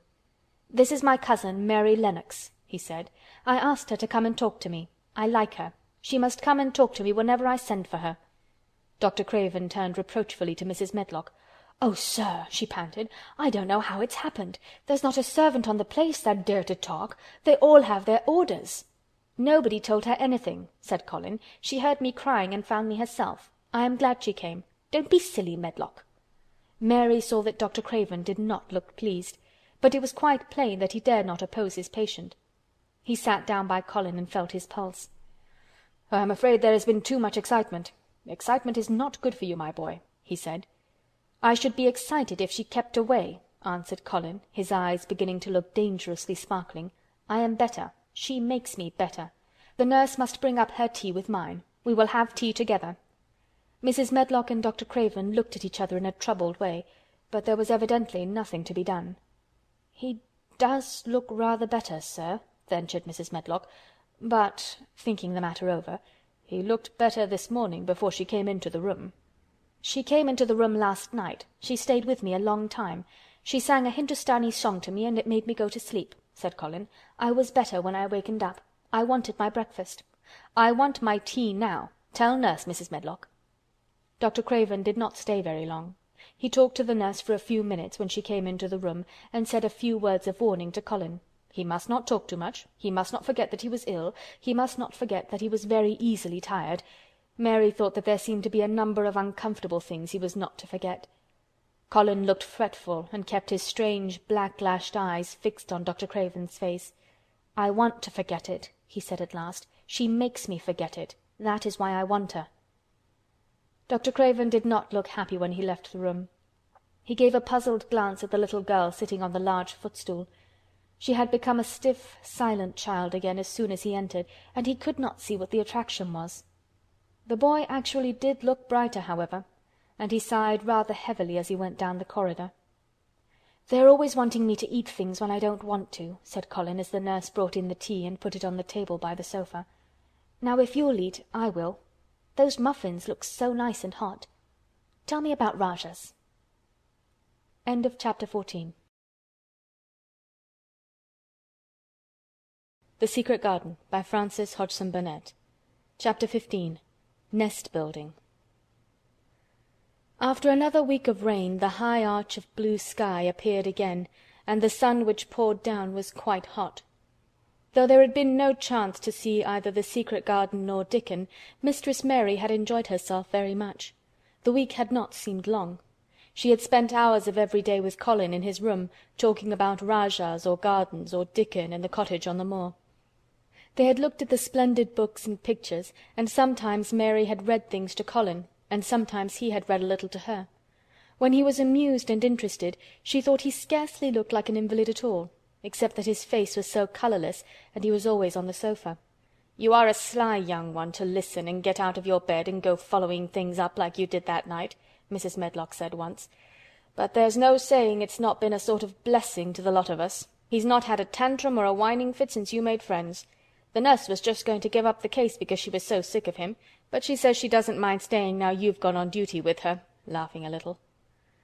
In her talks with Colin, Mary had tried to be very cautious about the secret garden. There were certain things she wanted to find out from him, but she felt that she must find them out without asking him direct questions. In the first place, as she began to like to be with him, she wanted to discover whether he was the kind of boy you could tell a secret to. He was not in the least like Dickon, but he was evidently so pleased with the idea of a garden no one knew anything about that she thought perhaps he could be trusted. But she had not known him long enough to be sure. The second thing she wanted to find out was this: if he could be trusted, if he really could, wouldn't it be possible to take him to the garden without having anyone find it out? The Grand Doctor had said that he must have fresh air, and Colin had said that he would not mind fresh air in a secret garden. Perhaps if he had a great deal of fresh air, and knew Dickon and the robin and saw things growing, he might not think so much about dying. Mary had seen herself in the glass sometimes lately, when she had realized that she looked quite a different creature from the child she had seen when she arrived from India. This child looked nicer. Even Martha had seen a change in her. "There from the moor has done thee good already," she had said. "Thou'rt not nigh so yeller, and thou'rt not nigh so scrawny. Even thy hair doesn't slamp down on thy head so flat. It's got some life in it so's it sticks out a bit." "It's like me," said Mary. "It's growing stronger and fatter. I'm sure there's more of it." "It looks it for sure," said Martha, ruffling it up a little round her face. "Thou'rt not half so ugly when it's that way and there's a bit of red in thy cheeks." If gardens and fresh air had been good for her, perhaps they would be good for Colin. But then if he hated people to look at him, perhaps he would not like to see Dickon. "Why does it make you angry when you're looked at?" she inquired one day. "I always hated it," he answered, "even when I was very little. Then when they took me to the seaside and I used to lie in my carriage, everybody used to stare and ladies would stop and talk to my nurse, and then they would begin to whisper, and I knew then they were saying I shouldn't live to grow up. Then sometimes the lady would pat my cheeks and say, 'Poor child.' Once when a lady did that I screamed out loud and bit her hand. She was so frightened she ran away." "She thought you had gone mad like a dog," said Mary, not at all admiringly. "I don't care what she thought," said Colin, frowning. "I wonder why you didn't scream and bite me when I came into your room," said Mary. Then she began to smile slowly. "I thought you were a ghost or a dream," he said. "You can't bite a ghost or a dream, and if you scream they don't care." "Would you hate it if a boy looked at you?" Mary asked uncertainly. He lay back on his cushion and paused thoughtfully. "There's one boy," he said quite slowly, as if he were thinking over every word. "There's one boy I believe I shouldn't mind. It's that boy who knows where the foxes live, Dickon." "I'm sure you wouldn't mind him," said Mary. "The birds don't, and other animals," he said, still thinking it over. "Perhaps that's why I shouldn't. He's a sort of animal charmer, and I'm a boy animal." Then he laughed, and she laughed too. In fact, it ended in their both laughing a great deal and finding the idea of a boy animal hiding in his hole very funny indeed. What Mary felt afterward was that she need not fear about Dickon. On that first morning when the sky was blue again, Mary wakened very early. The sun was pouring in slanting rays through the blinds, and there was something so joyous in the sight of it that she jumped out of bed and ran to the window. She drew up the blinds and opened the window itself, and a great waft of fresh scented air blew in upon her. The moor was blue, and the whole world looked as if some magic had happened to it. There were tender little fluting sounds here and there and everywhere, as if scores of birds were beginning to tune up for a concert. Mary put her hand out of the window and held it in the sun. "It's warm, warm," she said. "It will make the green points push up and up and up, and it will make the bulbs and roots work and struggle with all their might under the earth." She kneeled down and leaned out of the window as far as she could, breathing big breaths and sniffing the air until she laughed because she remembered what Dickon's mother had said about the end of his nose quivering like a rabbit's. "It must be very early," she said. "The little clouds are all pink, and I've never seen the sky look like this. No one is up. I don't even hear the stable boys." A sudden thought made her scramble to her feet. "I can't wait. I'm going to see the garden." She had learned to dress herself by this time, and she put on her clothes in 5 minutes. She knew a small side door which she could unbolt herself, and she flew downstairs in her stocking feet and put on her shoes in the hall. She unchained and unbolted and unlocked, and when the door was open, she sprang across the step with one bound, and there she was, standing on the grass, which seemed to have turned green, and with the sun pouring down on her, and warm, sweet wafts about her, and the fluting and twittering and singing coming from every bush and tree. She clasped her hands for pure joy, and looked up in the sky, and it was so blue and pink and pearly and white and flooded with springtime light that she felt as if she must flute and sing aloud herself, and knew that thrushes and robins and skylarks could not possibly help it. She ran around the shrubs and paths towards the secret garden. "It is all different already," she said. "The grass is greener, and things are sticking up everywhere, and things are uncurling, and green buds of leaves are showing. This afternoon I am sure Dickon will come." The long warm rain had done strange things to the herbaceous beds which bordered the walk by the lower wall. There were things sprouting and pushing out from the roots of clumps of plants, and there were actually here and there glimpses of royal purple and yellow unfurling among the stems of crocuses. 6 months before, Mistress Mary would not have seen how the world was waking up, but now she missed nothing. When she had reached the place where the door hid itself under the ivy, she was startled by a curious loud sound. It was the caw-caw of a crow, and it came from the top of the wall, and when she looked up, there sat a big, glossy-plumaged, blue-black bird, looking down at her very wisely indeed. She had never seen a crow so close before, and he made her a little nervous. But the next moment he spread his wings and flapped away across the garden. She hoped he was not going to stay inside, and she pushed the door open, wondering if he would. When she got fairly into the garden, she saw that he did probably intend to stay, because he had alighted on a dwarf apple-tree, and under the apple-tree was lying a little reddish animal with a bushy tail, and both of them were watching the stooping body and rust-red head of Dickon, who was kneeling on the grass, working hard. Mary flew across the grass to him. "Oh, Dickon, Dickon!" she cried out. "How could you get here so early? How could you? The sun has only just got up." He got up himself, laughing and glowing and tousled, his eyes like a bit of the sky. "Eh," he said, "I was up long before him. How could I have stayed abed? The world's all fair begun again this morning, it has. And it's working and humming and scratching and piping and nest building and breathing out sense till you've got to be out in it, 'stead of lying on your back. When the sun did jump up, the moor went mad for joy, and I was in the midst of the heather and run like mad myself, shouting and singing, and I come straight here. I couldn't have stayed away. Why, the garden was lying here waiting." Mary put her hands on her chest, panting as if she had been running herself. "Oh, Dickon, Dickon," she said, "I'm so happy I can scarcely breathe." Seeing him talking to a stranger, the little bushy-tailed animal rose from its place under the tree and came to him, and the rook, cawing once, flew down from its branch and settled quietly on his shoulder.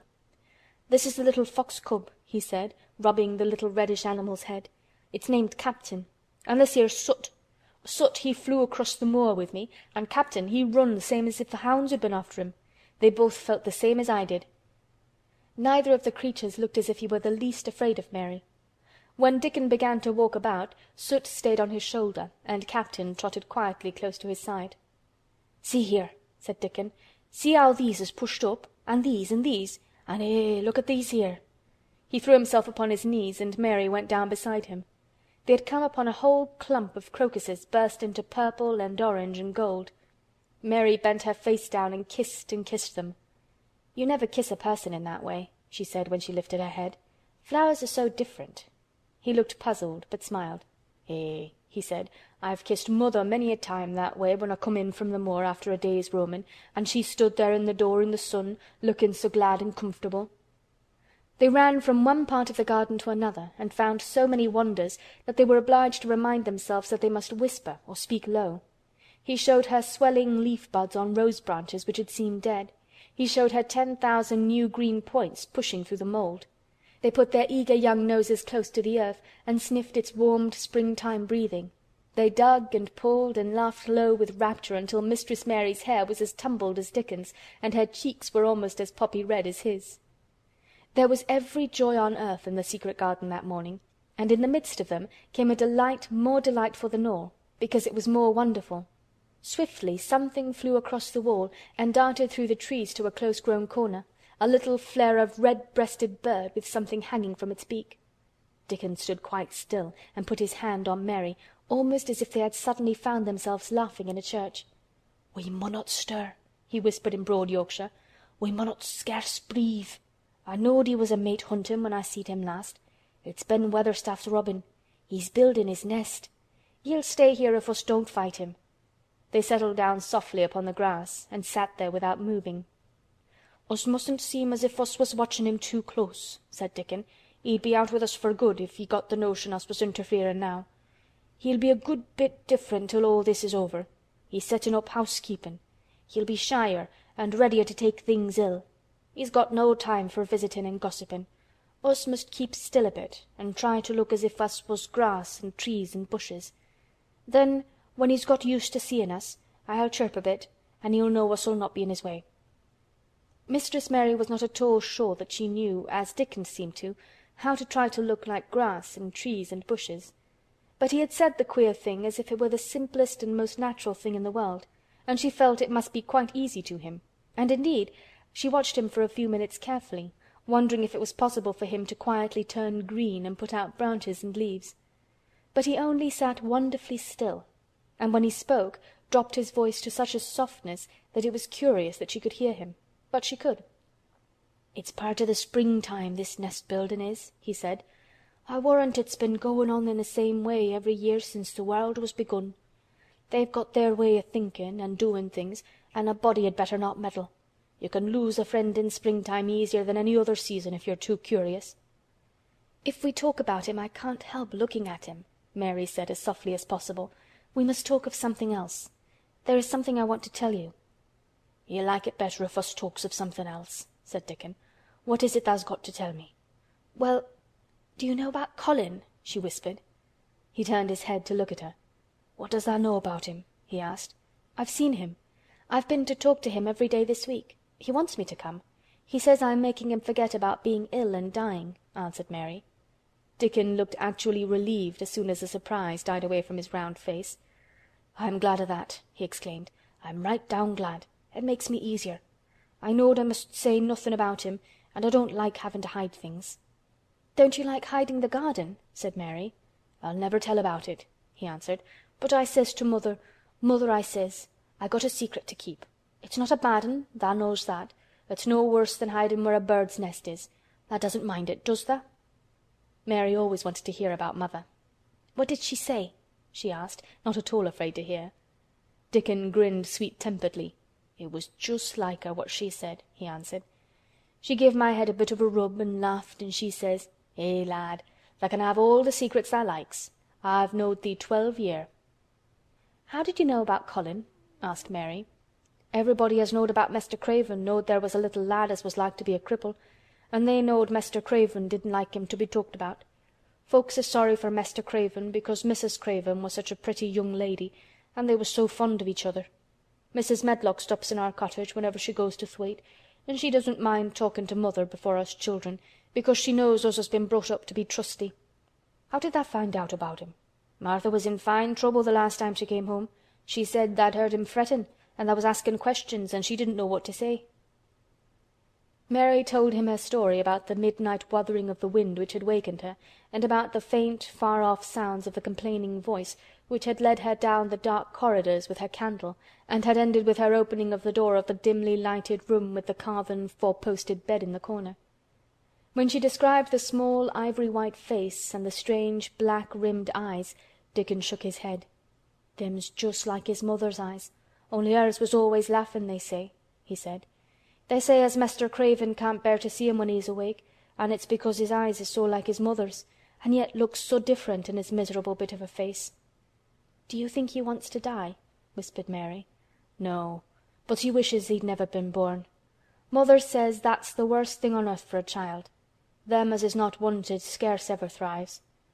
Mester Craven he'd buy anything as money could buy for the poor lad, but he'd like to forget as he's on earth. For one thing, he's afraid he'll look at him some day and find he's growed hunchback." "Colin's so afraid of it himself that he won't sit up," said Mary. "He says he's always thinking that if he should feel a lump coming he should go crazy and scream himself to death." He oughtn't to lie there thinking things like that," said Dickon. "No lad could get well as thought them sort of things." The fox was lying on the grass close by him, looking up to ask for a pat now and then, and Dickon bent down and rubbed his neck softly and thought a few minutes in silence. Presently he lifted his head and looked round the garden. "When first we got in here," he said, "it seemed like everything was grey. Look round now and tell me if tha doesn't see a difference." Mary looked and caught her breath a little. "Why," she cried, "the grey wall is changing. It's as if a green mist were creeping over it. It's almost like a green gauze veil." "Aye," said Dickon, "and it'll be greener and greener till the grey's all gone. Can tha guess what I was thinking?" "I know it was something nice," said Mary eagerly. "I believe it was something about Colin." "I was thinking that if he was out here he wouldn't be watching for lumps to grow on his back. He'd be watching for buds to break on the rose bushes, and he'd likely be healthier," explained Dickon. "I was wondering if us could ever get him in the humour to come out here and lie under the trees in his carriage." "I've been wondering that myself. I've thought of it almost every time I've talked to him," said Mary. "I've wondered if he could keep a secret, and I've wondered if we could bring him here without anyone seeing us. I thought perhaps you could push his carriage. The doctor said he must have fresh air, and if he wants us to take him out, no one dare disobey him. He won't go out for other people, and perhaps they will be glad if he will go out with us. He could order the gardeners to keep away so they wouldn't find out." Dickon was thinking very hard as he scratched Captain's back. "It'd be good for him, I'll warrant," he said. "Us'd not be thinking he'd better never been born. Us'd be just two children watching a garden grow, and he'd be another. Two lads and a little lass, just looking on at the springtime. I warrant it'd be better than doctor's stuff." "He's been lying in his room so long, and he's always been so afraid of his back that it has made him queer," said Mary. "He knows a good many things out of books, but he doesn't know anything else. He says he has been too ill to notice things, and he hates going out of doors and hates gardens and gardeners. But he likes to hear about this garden because it is a secret. I daren't tell him much, but he said he wanted to see it." "Us'll have him out here some time for sure," said Dickon. "I could push his carriage well enough. Has tha noticed how the robin and his mate has been working while we've been sitting here? Look at him perched on that branch wondering where it'd be best to put that twig he's got in his beak." He made one of his low whistling calls, and the robin turned his head and looked at him inquiringly, still holding his twig. Dickon spoke to him as Ben Weatherstaff did, but Dickon's tone was one of friendly advice. "Wheresoever tha puts it," he said, "it'll be all right. Tha knew how to build tha nest before tha came out o' th' egg. Get on with thee, lad. Tha's got no time to lose." "Oh, I do like to hear you talk to him," Mary said, laughing delightedly. "Ben Weatherstaff scolds him and makes fun of him, and he hops about and looks as if he understood every word, and I know he likes it. Ben Weatherstaff says he is so conceited he would rather have stones thrown at him than not be noticed." Dickon laughed too and went on talking. "Tha knows us won't trouble thee," he said to the robin. "Us is near being wild things ourselves. Us is nest building too, bless thee. Look out tha doesn't tell on us." And though the robin did not answer, because his beak was occupied, Mary knew that when he flew away with his twig to his own corner of the garden, the darkness of his dew-bright eye meant that he would not tell their secret for the world. End of chapter 15. The Secret Garden by Frances Hodgson Burnett. Chapter 16. I won't. said Mary. They found a great deal to do that morning, and Mary was late in returning to the house, and was also in such a hurry to get back to her work that she quite forgot Colin until the last moment. "Tell Colin that I can't come and see him yet," she said to Martha. "I'm very busy in the garden." Martha looked rather frightened. "Eh, Miss Mary," she said, "it may put him all out of humour when I tell him that." But Mary was not as afraid of him as other people were, and she was not a self-sacrificing person. "I can't stay," she answered. "Dickon's waiting for me," and she ran away. The afternoon was even lovelier and busier than the morning had been. Already nearly all the weeds were cleared out of the garden, and most of the roses and trees had been pruned or dug about. Dickon had brought a spade of his own, and he had taught Mary to use all her tools, so that by this time it was plain that though the lovely wild place was not likely to become a gardener's garden, it would be a wilderness of growing things before the springtime was over. "There'll be apple blossoms and cherry blossoms overhead," Dickon said, working away with all his might, "and there'll be peach and plum trees in bloom against the walls, and the grass'll be a carpet o' flowers." The little fox and the rook were as happy and busy as they were, and the robin and his mate flew backward and forward like tiny streaks of lightning. Sometimes the rook flapped his black wings and soared away over the tree-tops in the park.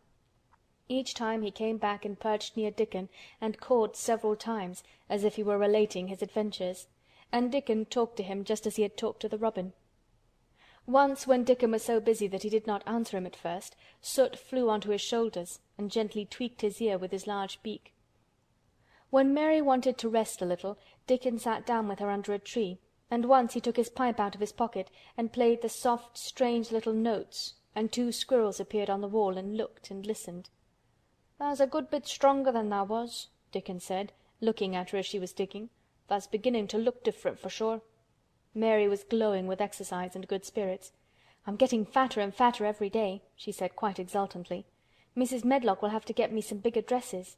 Martha says my hair is growing thicker. It isn't so flat and stringy." The sun was beginning to set and sending deep gold-colored rays slanting under the trees when they parted. "It'll be fine tomorrow," said Dickon. "I'll be at work by sunrise." "So will I," said Mary. She ran back to the house as quickly as her feet would carry her. She wanted to tell Colin about Dickon's fox cub and the rook, and about what the springtime had been doing. She felt sure he would like to hear. So it was not very pleasant when she opened the door of her room to see Martha standing waiting for her with a doleful face. "What is the matter?" she asked. "What did Colin say when you told him I couldn't come?" "Eh," said Martha, "I wish tha'd gone. He was nigh going into one of his tantrums. There's been a nice to do all afternoon to keep him quiet. He would watch the clock all the time." Mary's lips pinched themselves together. She was no more used to considering other people than Colin was, and she saw no reason why an ill-tempered boy should interfere with the thing she liked best. She knew nothing about the pitifulness of people who had been ill and nervous, and who did not know that they could control their tempers and need not make other people ill and nervous too. When she had had a headache in India, she had done her best to see that everybody else also had a headache, or something quite as bad. And she felt she was quite right, but of course now she felt that Colin was quite wrong. He was not on his sofa when she went into his room. He was lying flat on his back in bed, and he did not turn his head toward her as she came in. This was a bad beginning, and Mary marched up to him with her stiff manner. "Why didn't you get up?" she said. "I did get up this morning when I thought you were coming," he answered without looking at her. "I made them put me back in bed this afternoon. My back ached and my head ached and I was tired. Why didn't you come?" "I was working in the garden with Dickon," said Mary. Colin frowned and condescended to look at her. "I won't let that boy come here if you go and stay with him instead of coming to talk to me," he said. Mary flew into a fine passion. She could fly into a passion without making a noise. She just grew sour and obstinate and did not care what happened. "If you send Dickon away I'll never come into this room again," she retorted. "You'll have to if I want you," said Colin. "I won't," said Mary. "I'll make you," said Colin. "They shall drag you in." "Shall they, Mr. Rajah?" said Mary fiercely. "They may drag me in, but they can't make me talk when they get me here. I'll sit and clench my teeth and never tell you one thing. I won't even look at you. I'll stare at the floor." They were a nice agreeable pair as they glared at each other. If they had been 2 little street boys they would have sprung at each other and had a rough-and-tumble fight. As it was, they did the next thing to it. "You're a selfish thing!" cried Colin. "What are you?" said Mary. "Selfish people always say that. Anyone is selfish who doesn't do what they want. You're more selfish than I am. You're the most selfish boy I ever saw." "I'm not," snapped Colin. "I'm not as selfish as your fine Dickon is. He keeps you playing in the dirt when he knows I am all by myself. He's selfish, if you like." Mary's eyes flashed fire. "He's nicer than any other boy that ever lived," she said. He's like an angel." It might sound rather silly to say that, but she did not care. "A nice angel!" Colin sneered ferociously. "He's a common cottage boy off the moor." "He's better than a common Rajah," retorted Mary. "He's 1,000 times better." Because she was the stronger of the two, she was beginning to get the better of him. The truth was that he had never had a fight with anyone like himself in his life, and upon the whole it was rather good for him, though neither he nor Mary knew anything about that. He turned his head on his pillow and shut his eyes, and a big tear was squeezed out and ran down his cheek. He was beginning to feel pathetic and sorry for himself, not for anyone else. "I'm not as selfish as you, because I'm always ill, and I'm sure there's a lump coming on my back," he said, "and I'm going to die besides." "You're not," contradicted Mary unsympathetically. He opened his eyes quite wide with indignation. He had never heard such a thing said before. He was at once furious and slightly pleased, if a person could be both at one time. "I'm not!" he cried. "I am! You know I am! Everybody says so." "I don't believe it," said Mary sourly. "You just say that to make people sorry. I believe you're proud of it. I don't believe it. If you were a nice boy it might be true, but you're too nasty." In spite of his invalid back, Colin sat up in bed in quite a healthy rage. "Get out of the room!" he shouted, and he caught hold of his pillow and threw it at her. He was not strong enough to throw it far, and it only fell at her feet, but Mary's face looked as pinched as a nutcracker. "I'm going," she said, "and I won't come back." She walked to the door, and when she reached it she turned round and spoke again. "I was going to tell you all sorts of nice things," she said. "Dickon brought his fox and his rook, and I was going to tell you all about them. Now I won't tell you a single thing." She marched out of the door and closed it behind her, and there, to her great astonishment, she found the trained nurse standing as if she had been listening, and more amazing still, she was laughing. She was a big, handsome young woman who ought not to have been a trained nurse at all, as she could not bear invalids, and she was always making excuses to leave Colin to Martha or anyone else who would take her place. Mary had never liked her, and she simply stood and gazed up at her as she stood giggling into her handkerchief. "What are you laughing at?" she asked her. "At you two young ones," said the nurse. "It's the best thing that could have happened to that sickly, pampered thing to have someone stand up to him that's as spoiled as himself." And she laughed into her handkerchief again. "If he'd had a young vixen of a sister to fight with, it would have been the saving of him." "Is he going to die?" "I don't know and I don't care," said the nurse. "Hysterics and temper are half what ails him." "What are hysterics?" asked Mary. "You'll find out if you work him into a tantrum after this. But at any rate you've given him something to have hysterics about, and I'm glad of it." Mary went back to her room, not feeling at all as she had felt when she had come in from the garden. She was cross and disappointed, but not at all sorry for Colin. She had looked forward to telling him a great many things, and she had meant to try to make up her mind whether it would be safe to trust him with the great secret. She had been beginning to think it would be, but now she had changed her mind entirely. She would never tell him, and he could stay in his room and never get any fresh air and die if he liked. It would serve him right. She felt so sour and unrelenting that for a few minutes she almost forgot about Dickon and the green veil creeping over the world and the soft wind blowing down from the moor. Martha was waiting for her, and the trouble in her face had been temporarily replaced by interest and curiosity. There was a wooden box on the table, and its cover had been removed and revealed that it was full of neat packages. "Mr. Craven sent it to you," said Martha. "It looks as if it had picture books in it." Mary remembered what he had asked her the day she had gone to his room. "Do you want anything? Dolls? Toys? Books?" She opened the package, wondering if he had sent a doll, and also wondering what she should do with it if he had. But he had not sent one. There were several beautiful books such as Colin had, and 2 of them were about gardens and were full of pictures. There were 2 or 3 games, and there was a beautiful little writing case with a gold monogram on it and a gold pen and inkstand. Everything was so nice that her pleasure began to crowd her anger out of her mind. She had not expected him to remember her at all, and her hard little heart grew quite warm. "I can write better than I can print," she said, "and the first thing I shall write with that pen will be a letter to tell him I am much obliged." If she had been friends with Colin, she would have run to show him her presents at once, and they would have looked at the pictures and read some of the gardening books, and perhaps tried playing the games, and he would have enjoyed himself so much he would never once have thought he was going to die, or have put his hand on his spine to see if there was a lump coming. He had a way of doing that which she could not bear. It gave her an uncomfortable, frightened feeling, because he always looked so frightened himself. He said that even if he felt quite a little lump some day, he should know his hunch had begun to grow. Something he had heard Mrs. Medlock whispering to the nurse had given him the idea, and he had thought over it in secret until it was quite firmly fixed in his mind. Mrs. Medlock had said his father's back had begun to show its crookedness in that way when he was a child. He had never told anyone but Mary that most of his tantrums, as they called them, grew out of his hysterical, hidden fear. Mary had been sorry for him when he had told her.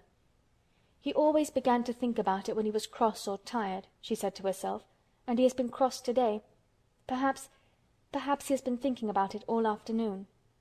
She stood still, looking down at the carpet and thinking. "I said I would never go back again," she hesitated, knitting her brows, "but perhaps, just perhaps, I will go and see if he wants me in the morning. Perhaps he'll try to throw his pillow at me again, but I think I'll go." End of chapter 16. The Secret Garden by Frances Hodgson Burnett. Chapter 17. A Tantrum. She had got up very early in the morning and had worked hard in the garden, and she was tired and sleepy, so as soon as Martha had brought her supper and she had eaten it, she was glad to go to bed. As she laid her head on the pillow, she murmured to herself, "I'll go out before breakfast and work with Dickon, and then afterward I believe I'll go to see him." She thought it was the middle of the night when she was awakened by such dreadful sounds that she jumped out of bed in an instant. What was it? What was it? The next minute she felt quite sure she knew. Doors were opened and shut, and there were hurrying feet in the corridors, and someone was crying and screaming at the same time, screaming and crying in a horrible way.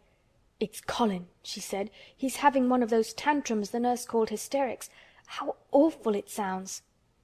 As she listened to the sobbing screams, she did not wonder that people were so frightened that they gave him his own way in everything rather than hear them.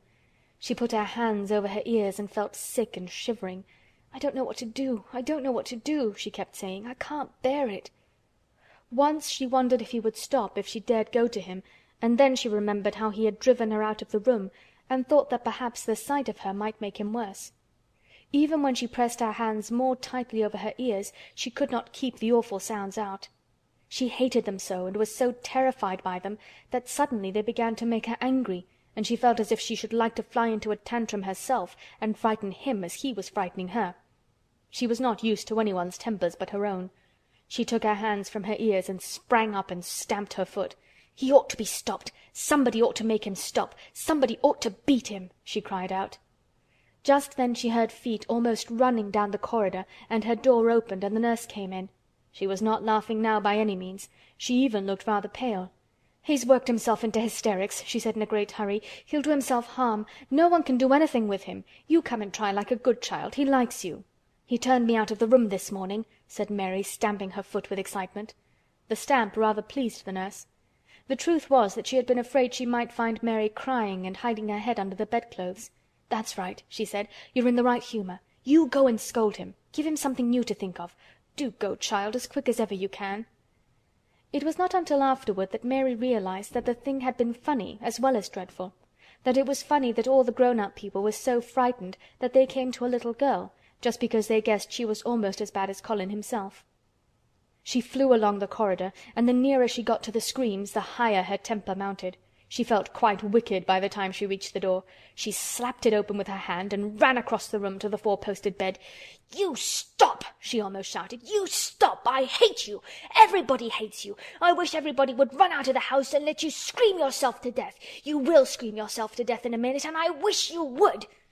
A nice, sympathetic child could neither have thought nor said such things, but it just happened that the shock of hearing them was the best possible thing for this hysterical boy whom no one had ever dared to restrain or contradict. He had been lying on his face, beating his pillow with his hands, and he actually almost jumped around, he turned so quickly at the sound of the furious little voice. His face looked dreadful, white and red and swollen, and he was gasping and choking, but savage little Mary did not care an atom. "If you scream another scream," she said, "I'll scream too, and I can scream louder than you can, and I'll frighten you. I'll frighten you." He actually had stopped screaming because she had startled him so. The scream which had been coming almost choked him. The tears were streaming down his face and he shook all over. "I can't stop," he gasped and stopped. I can't." "You can!" shouted Mary. "Half that ails you is hysterics and temper. Just hysterics, hysterics, hysterics!" And she stamped each time she said it. "I felt the lump. I felt it," choked out Colin. "I knew I should. I shall have a hunch on my back and then I shall die."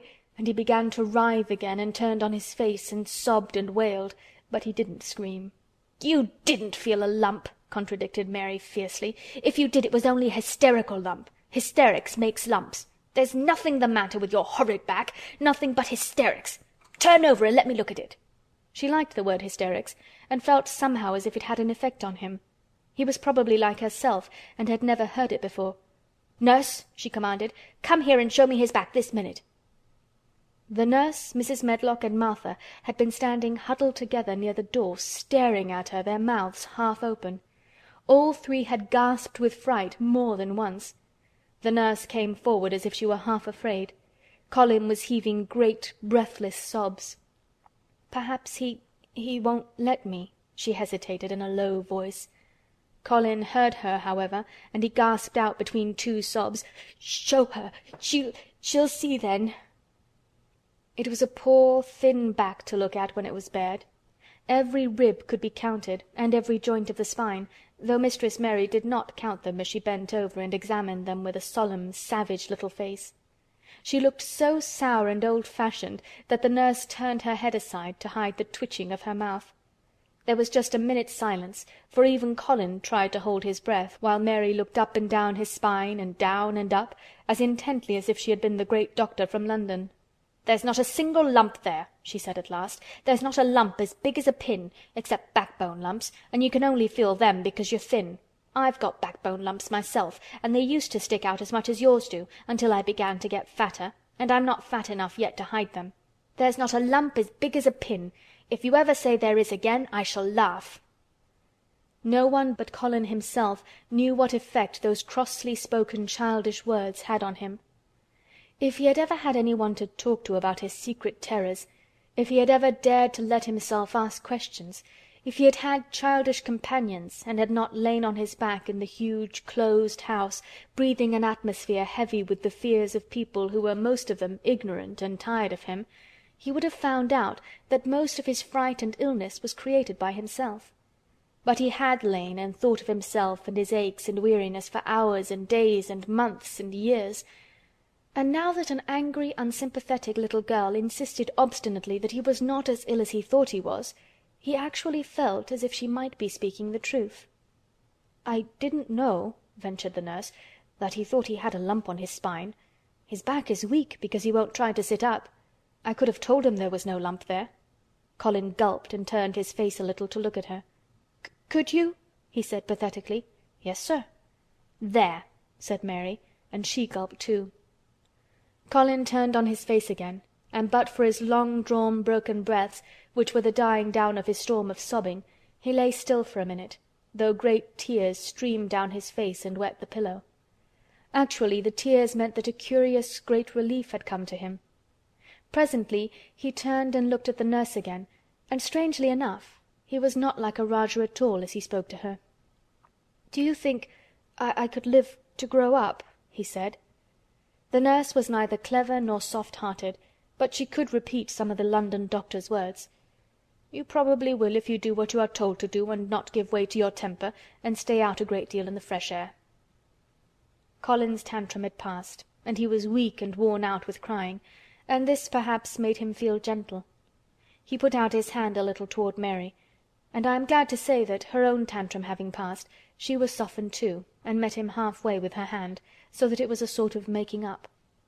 I'll go out with you, Mary," he said. "I shan't hate fresh air if we can find—" He remembered just in time to stop himself from saying, "if we can find the secret garden," and he ended, "I shall like to go out with you if Dickon will come and push my chair. I do so want to see Dickon and the fox and the crow." The nurse remade the tumbled bed and shook and straightened the pillows. Then she made Colin a cup of beef tea and gave a cup to Mary, who really was very glad to get it after her excitement. Mrs. Medlock and Martha gladly slipped away, and after everything was neat and calm and in order, the nurse looked as if she would very gladly slip away also. She was a healthy young woman who resented being robbed of her sleep, and she yawned quite openly as she looked at Mary, who had pushed her big footstool close to the four-posted bed and was holding Colin's hand. "You must go back and get your sleep out," she said. "He'll drop off after a while, if he's not too upset. Then I'll lie down myself in the next room." "Would you like me to sing you that song I learned from my ayah?" Mary whispered to Colin. His hand pulled hers gently, and he turned his tired eyes on her appealingly. "Oh yes," he answered. "It's such a soft song. I shall go to sleep in a minute." "I will put him to sleep," Mary said to the yawning nurse. "You can go if you like." "Well," said the nurse with an attempt at reluctance, "if he doesn't go to sleep in half an hour you must call me." "Very well," answered Mary. The nurse was out of the room in a minute, and as soon as she was gone Colin pulled Mary's hand again. "I almost told," he said, "but I stopped myself in time. I won't talk, and I'll go to sleep, but you said you had a whole lot of nice things to tell me. Do you think you have found out anything at all about the way into the secret garden?" Mary looked at his poor little tired face and swollen eyes, and her heart relented. "Yes," she answered, "I think I have. And if you will go to sleep, I will tell you tomorrow." His hand quite trembled. "Oh, Mary," he said. "Oh, Mary, if I could get into it, I think I should live to grow up. Do you suppose that instead of singing the ayah song, you could just tell me softly as you did that first day what you imagine it looks like inside? I'm sure it will make me go to sleep." "Yes," answered Mary. "Shut your eyes." He closed his eyes and lay quite still, and she held his hand and began to speak very slowly and in a very low voice. "I think it has been left alone so long that it has grown all into a lovely tangle. I think the roses have climbed and climbed and climbed until they hang from the branches and walls and creep over the ground, almost like a strange grey mist. Some of them have died, but many are alive, and when the summer comes there will be curtains and fountains of roses. I think the ground is full of daffodils and snowdrops and lilies and iris, working their way out of the dark. Now the spring has begun, perhaps— The soft drone of her voice was making him stiller and stiller, and she saw it and went on. "Perhaps they are coming up through the grass. Perhaps there are clusters of purple crocuses and gold ones even now. Perhaps the leaves are beginning to break out and uncurl, and perhaps the grey is changing and a green gauze veil is creeping and creeping over everything, and the birds are coming to look at it because it is so safe and still. And perhaps, very softly and slowly indeed, the robin has found a mate and is building a nest." And Colin was asleep. End of chapter 17. The Secret Garden by Frances Hodgson Burnett. Chapter 18. Thou Munnot Waste No Time. Of course Mary did not awaken early the next morning. She slept late because she was tired, and when Martha brought her breakfast she told her that though Colin was quite quiet, he was ill and feverish as he always was after he had worn himself out with a fit of crying. Mary ate her breakfast slowly as she listened. "He says he wishes thou would please go and see him as soon as thou can," Martha says. "It's queer what a fancy he's took to thee. Thou did give it him last night for sure, didn't thou? Nobody else would have dared to do it. Eh, poor lad, he's been spoiled till salt won't save him. Mother says as the two worst things as can happen to a child is never to have his own way or always to have it. She doesn't know which is the worst. Thou was in a fine temper thyself too. But he says to me when I went into his room, 'Please ask Miss Mary if she'll please come and talk to me.' Think o' him saying 'please.' Will you go, miss?" "I'll run and see Dickon first," said Mary. "No, I'll go and see Colin first and tell him— I know what I'll tell him," with a sudden inspiration. She had her hat on when she appeared in Colin's room, and for a second he looked disappointed. He was in bed. His face was pitifully white and there were dark circles round his eyes. "I'm glad you came," he said. "My head aches and I ache all over because I'm so tired. "Are you going somewhere?" Mary went and leaned against his bed. "I won't be long," she said. "I'm going to Dickon, but I'll come back. Colin, it's something about the garden." His whole face brightened and a little color came into it. "Oh, is it?" he cried out. "I dreamed about it all night. I heard you say something about grey changing into green, and I dreamed I was standing in a place all filled with trembling little green leaves, and there were birds on nests everywhere, and they looked so soft and still. I'll lie and think about it until you come back." In 5 minutes Mary was with Dickon in their garden. The fox and the crow were with him again, and this time he had brought 2 tame squirrels. "I came over on the pony this morning," he said. He is a good little chap, Jump is. I brought these 2 in my pockets. This here one is called Nut, and this here other one is called Shell." When he said Nut, one squirrel leaped onto his right shoulder, and when he said Shell, the other one leaped onto his left shoulder. When they sat down on the grass with Captain curled at their feet, Soot solemnly listening on a tree, and Nut and Shell nosing close about them, it seemed to Mary that it would be scarcely bearable to leave such delightfulness. But when she began to tell her story, somehow the look in Dickon's funny face gradually changed her mind. She could see he felt sorrier for Colin than she did. He looked up at the sky and all about him. "Just listen to them birds. The world seems full of 'em, all whistling and piping," he said. "Look at 'em darting about, and hearken at 'em calling to each other. Come springtime seems like as if all the world's calling. The leaves is uncurling so you can see 'em, and my word, the nice smell there is about," sniffing with his happy turned-up nose. "And that poor lad lying shut up and seeing so little that he gets to thinking of things that sets him screaming. My, we mun get him out here. We mun get him watching and listening and sniffing up the air and get him just soaked through with sunshine. And we munnot lose no time about it."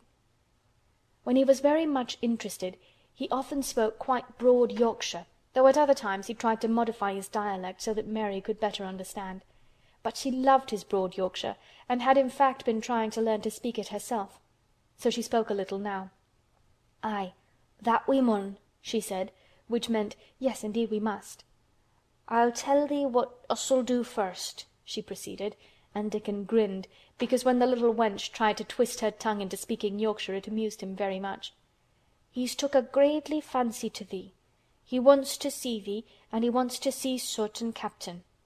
When I go back to the house to talk to him, I'll ax him if tha canna come and see him tomorrow morning, and bring tha creatures with thee, and then, in a bit, when there's more leaves out, and happen a bud or 2, we'll get him to come out, and tha shall push him in his chair, and we'll bring him here and show him everything." When she stopped she was quite proud of herself. She had never made a long speech in Yorkshire before, and she had remembered very well. "Tha mun talk a bit o' Yorkshire like that to Mr. Colin," Dickon chuckled. "Tha'll make him laugh, and there's nowt as good for ill folk as laughin' is. Mother says as she believes as half a hour's good laugh every morning 'ud cure a chap as was makin' ready for typhus fever." "I'm going to talk Yorkshire to him this very day," said Mary, chuckling herself. The garden had reached the time when every day and every night it seemed as if magicians were passing through it, drawing loveliness out of the earth and the boughs with wands.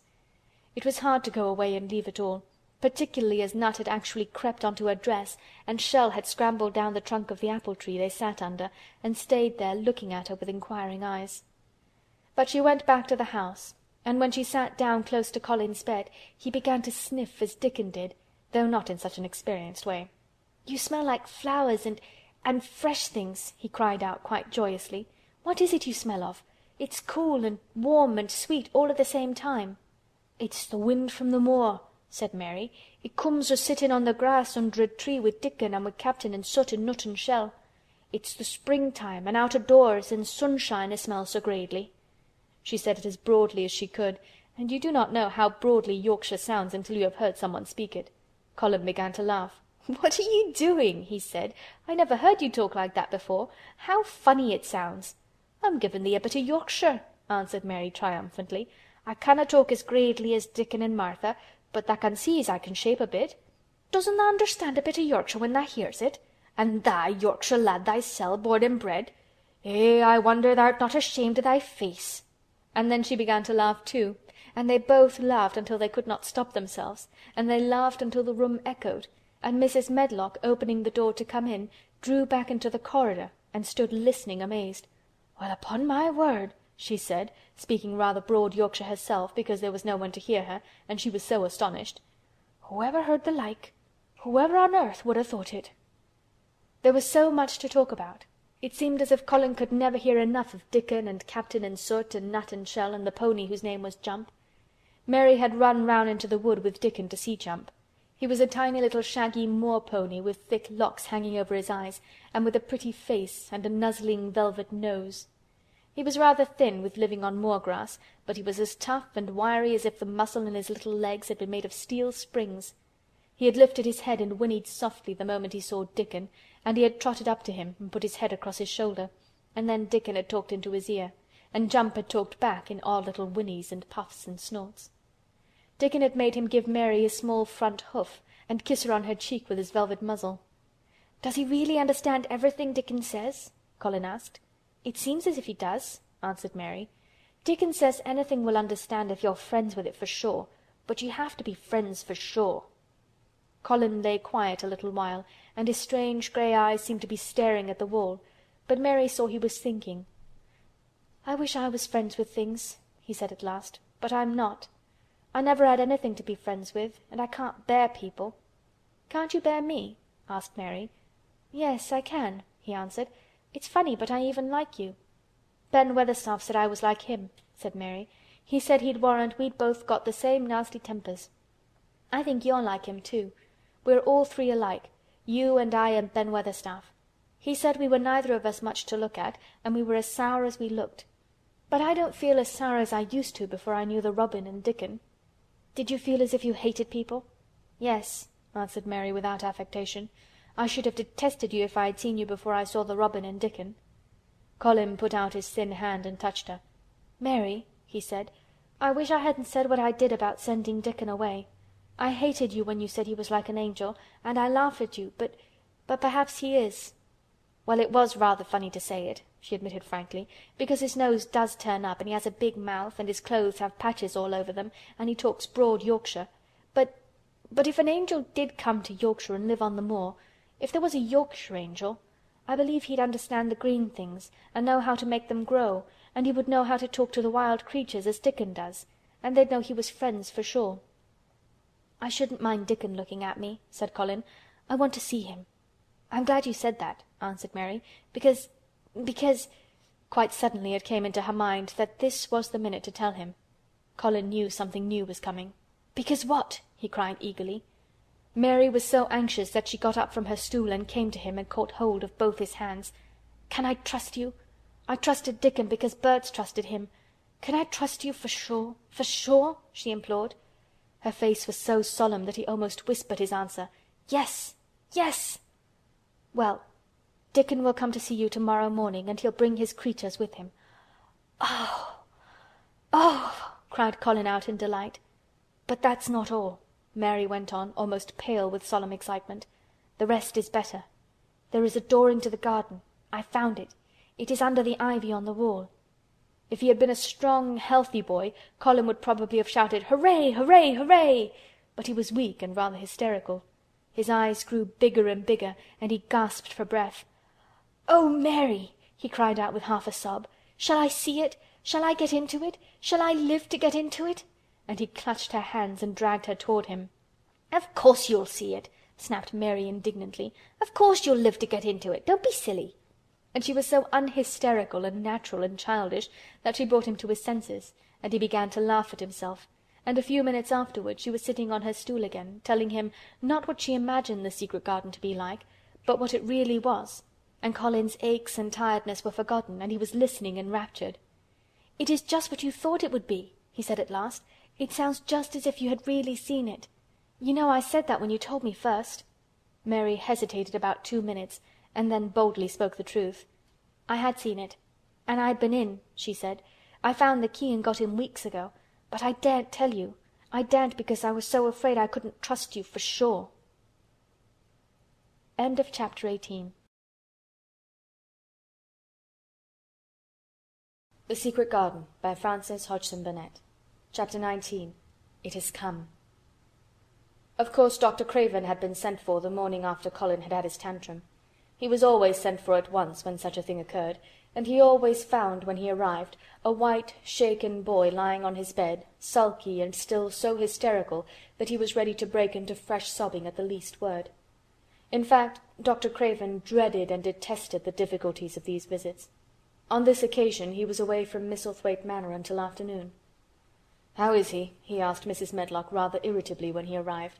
"He will break a blood vessel in one of those fits some day. The boy is half insane with hysteria and self-indulgence." "Well, sir," answered Mrs. Medlock, "you'll scarcely believe your eyes when you see him. That plain, sour-faced child that's almost as bad as himself has just bewitched him. How she's done it there's no telling. The Lord knows she's nothing to look at, and you scarcely ever hear her speak. But she did what none of us dared do. She just flew at him like a little cat last night, and stamped her feet and ordered him to stop screaming, and somehow she startled him so that he actually did stop. And this afternoon, well, just come up and see, sir. It's past crediting." The scene which Dr. Craven beheld when he entered his patient's room was indeed rather astonishing to him. As Mrs. Medlock opened the door, he heard laughing and chattering. Colin was on his sofa in his dressing-gown, and he was sitting up quite straight, looking at a picture in one of the garden books, and talking to the plain child, who at that moment could scarcely be called plain at all, because her face was so glowing with enjoyment. "Those long spires of blue ones, we'll have a lot of those," Colin was announcing. "They're called delphiniums." "Dickon says they're larkspurs made big and grand," cried Mistress Mary. "There are clumps there already." Then they saw Dr. Craven and stopped. Mary became quite still, and Colin looked fretful. "I am sorry to hear you were ill last night, my boy," Dr. Craven said a trifle nervously. He was rather a nervous man. "I am better now, much better," Colin answered, rather like a Rajah. "I am going out in my chair in a day or two, if it is fine. I want some fresh air." Dr. Craven sat down by him and felt his pulse, and looked at him curiously. "It must be a very fine day," he said, "and you must be very careful not to tire yourself."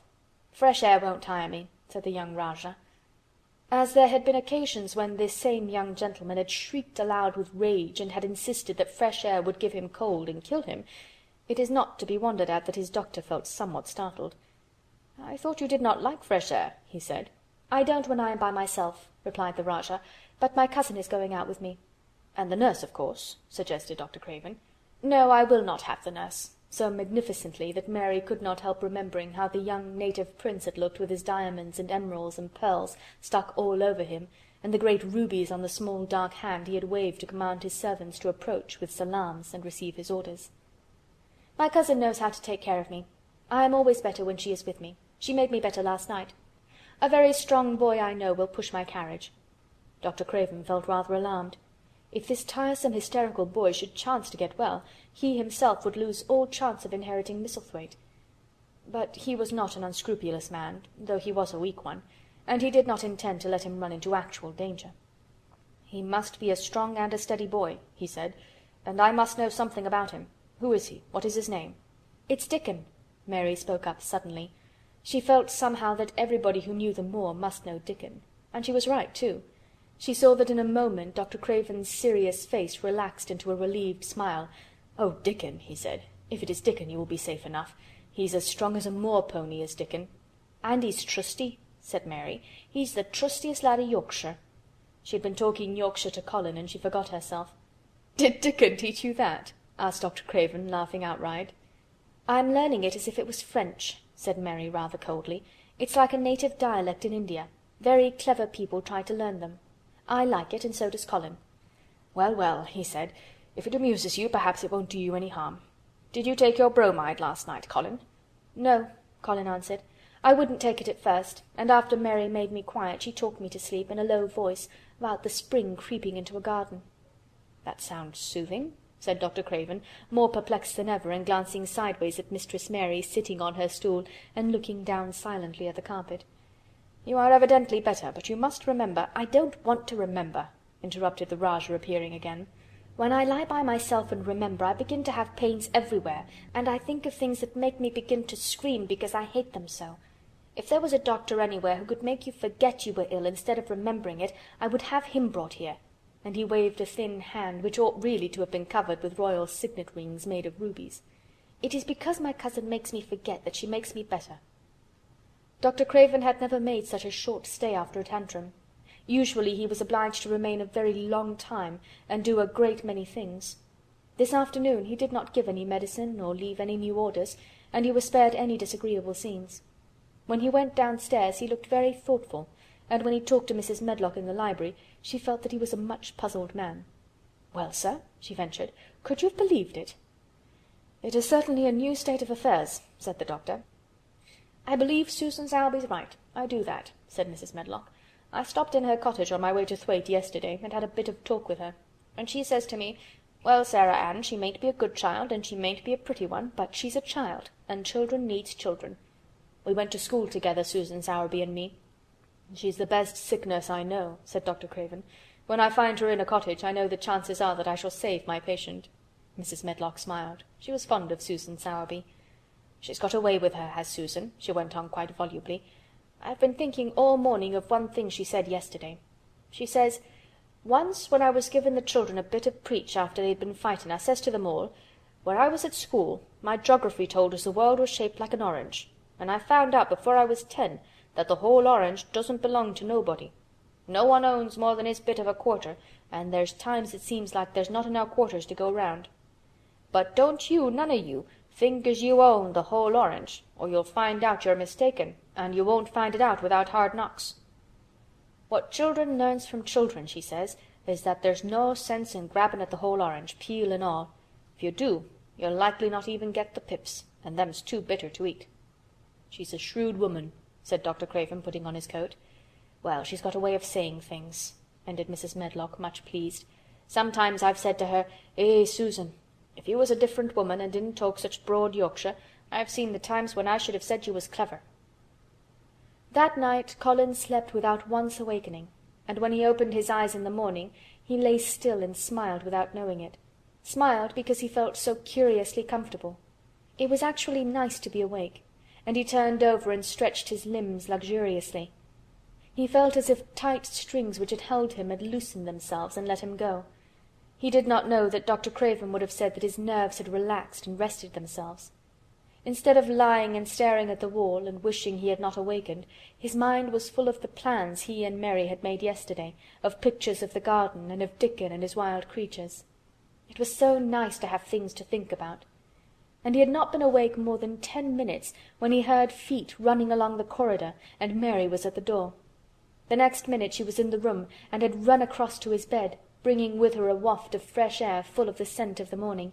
"You've been out! You've been out! There's that nice smell of leaves!" he cried. She had been running, and her hair was loose and blown, and she was bright with the air and pink-cheeked, though he could not see it. "It's so beautiful," she said, a little breathless with her speed. "You never saw anything so beautiful. It has come. I thought it had come that other morning, but it was only coming. It is here now. It has come. The spring. Dickon says so." "Has it?" cried Colin, and though he really knew nothing about it, he felt his heart beat. He actually sat up in bed. "Open the window," he added, laughing half with joyful excitement and half at his own fancy. "Perhaps we may hear golden trumpets." And though he laughed, Mary was at the window in a moment, and in a moment more it was opened wide, and freshness and softness and scents and bird-songs were pouring through. "That's fresh air," she said. "Lie on your back and draw in long breaths of it. That's what Dickon does when he's lying on the moor. He says he feels it in his veins, and it makes him strong, and he feels as if he could live forever and ever. Breathe it and breathe it." She was only repeating what Dickon had told her, but she caught Colin's fancy. "Forever and ever. Does it make him feel like that?" he said, and he did as she told him, drawing in long, deep breaths over and over again, until he felt something quite new and delightful was happening to him. Mary was at his bedside again.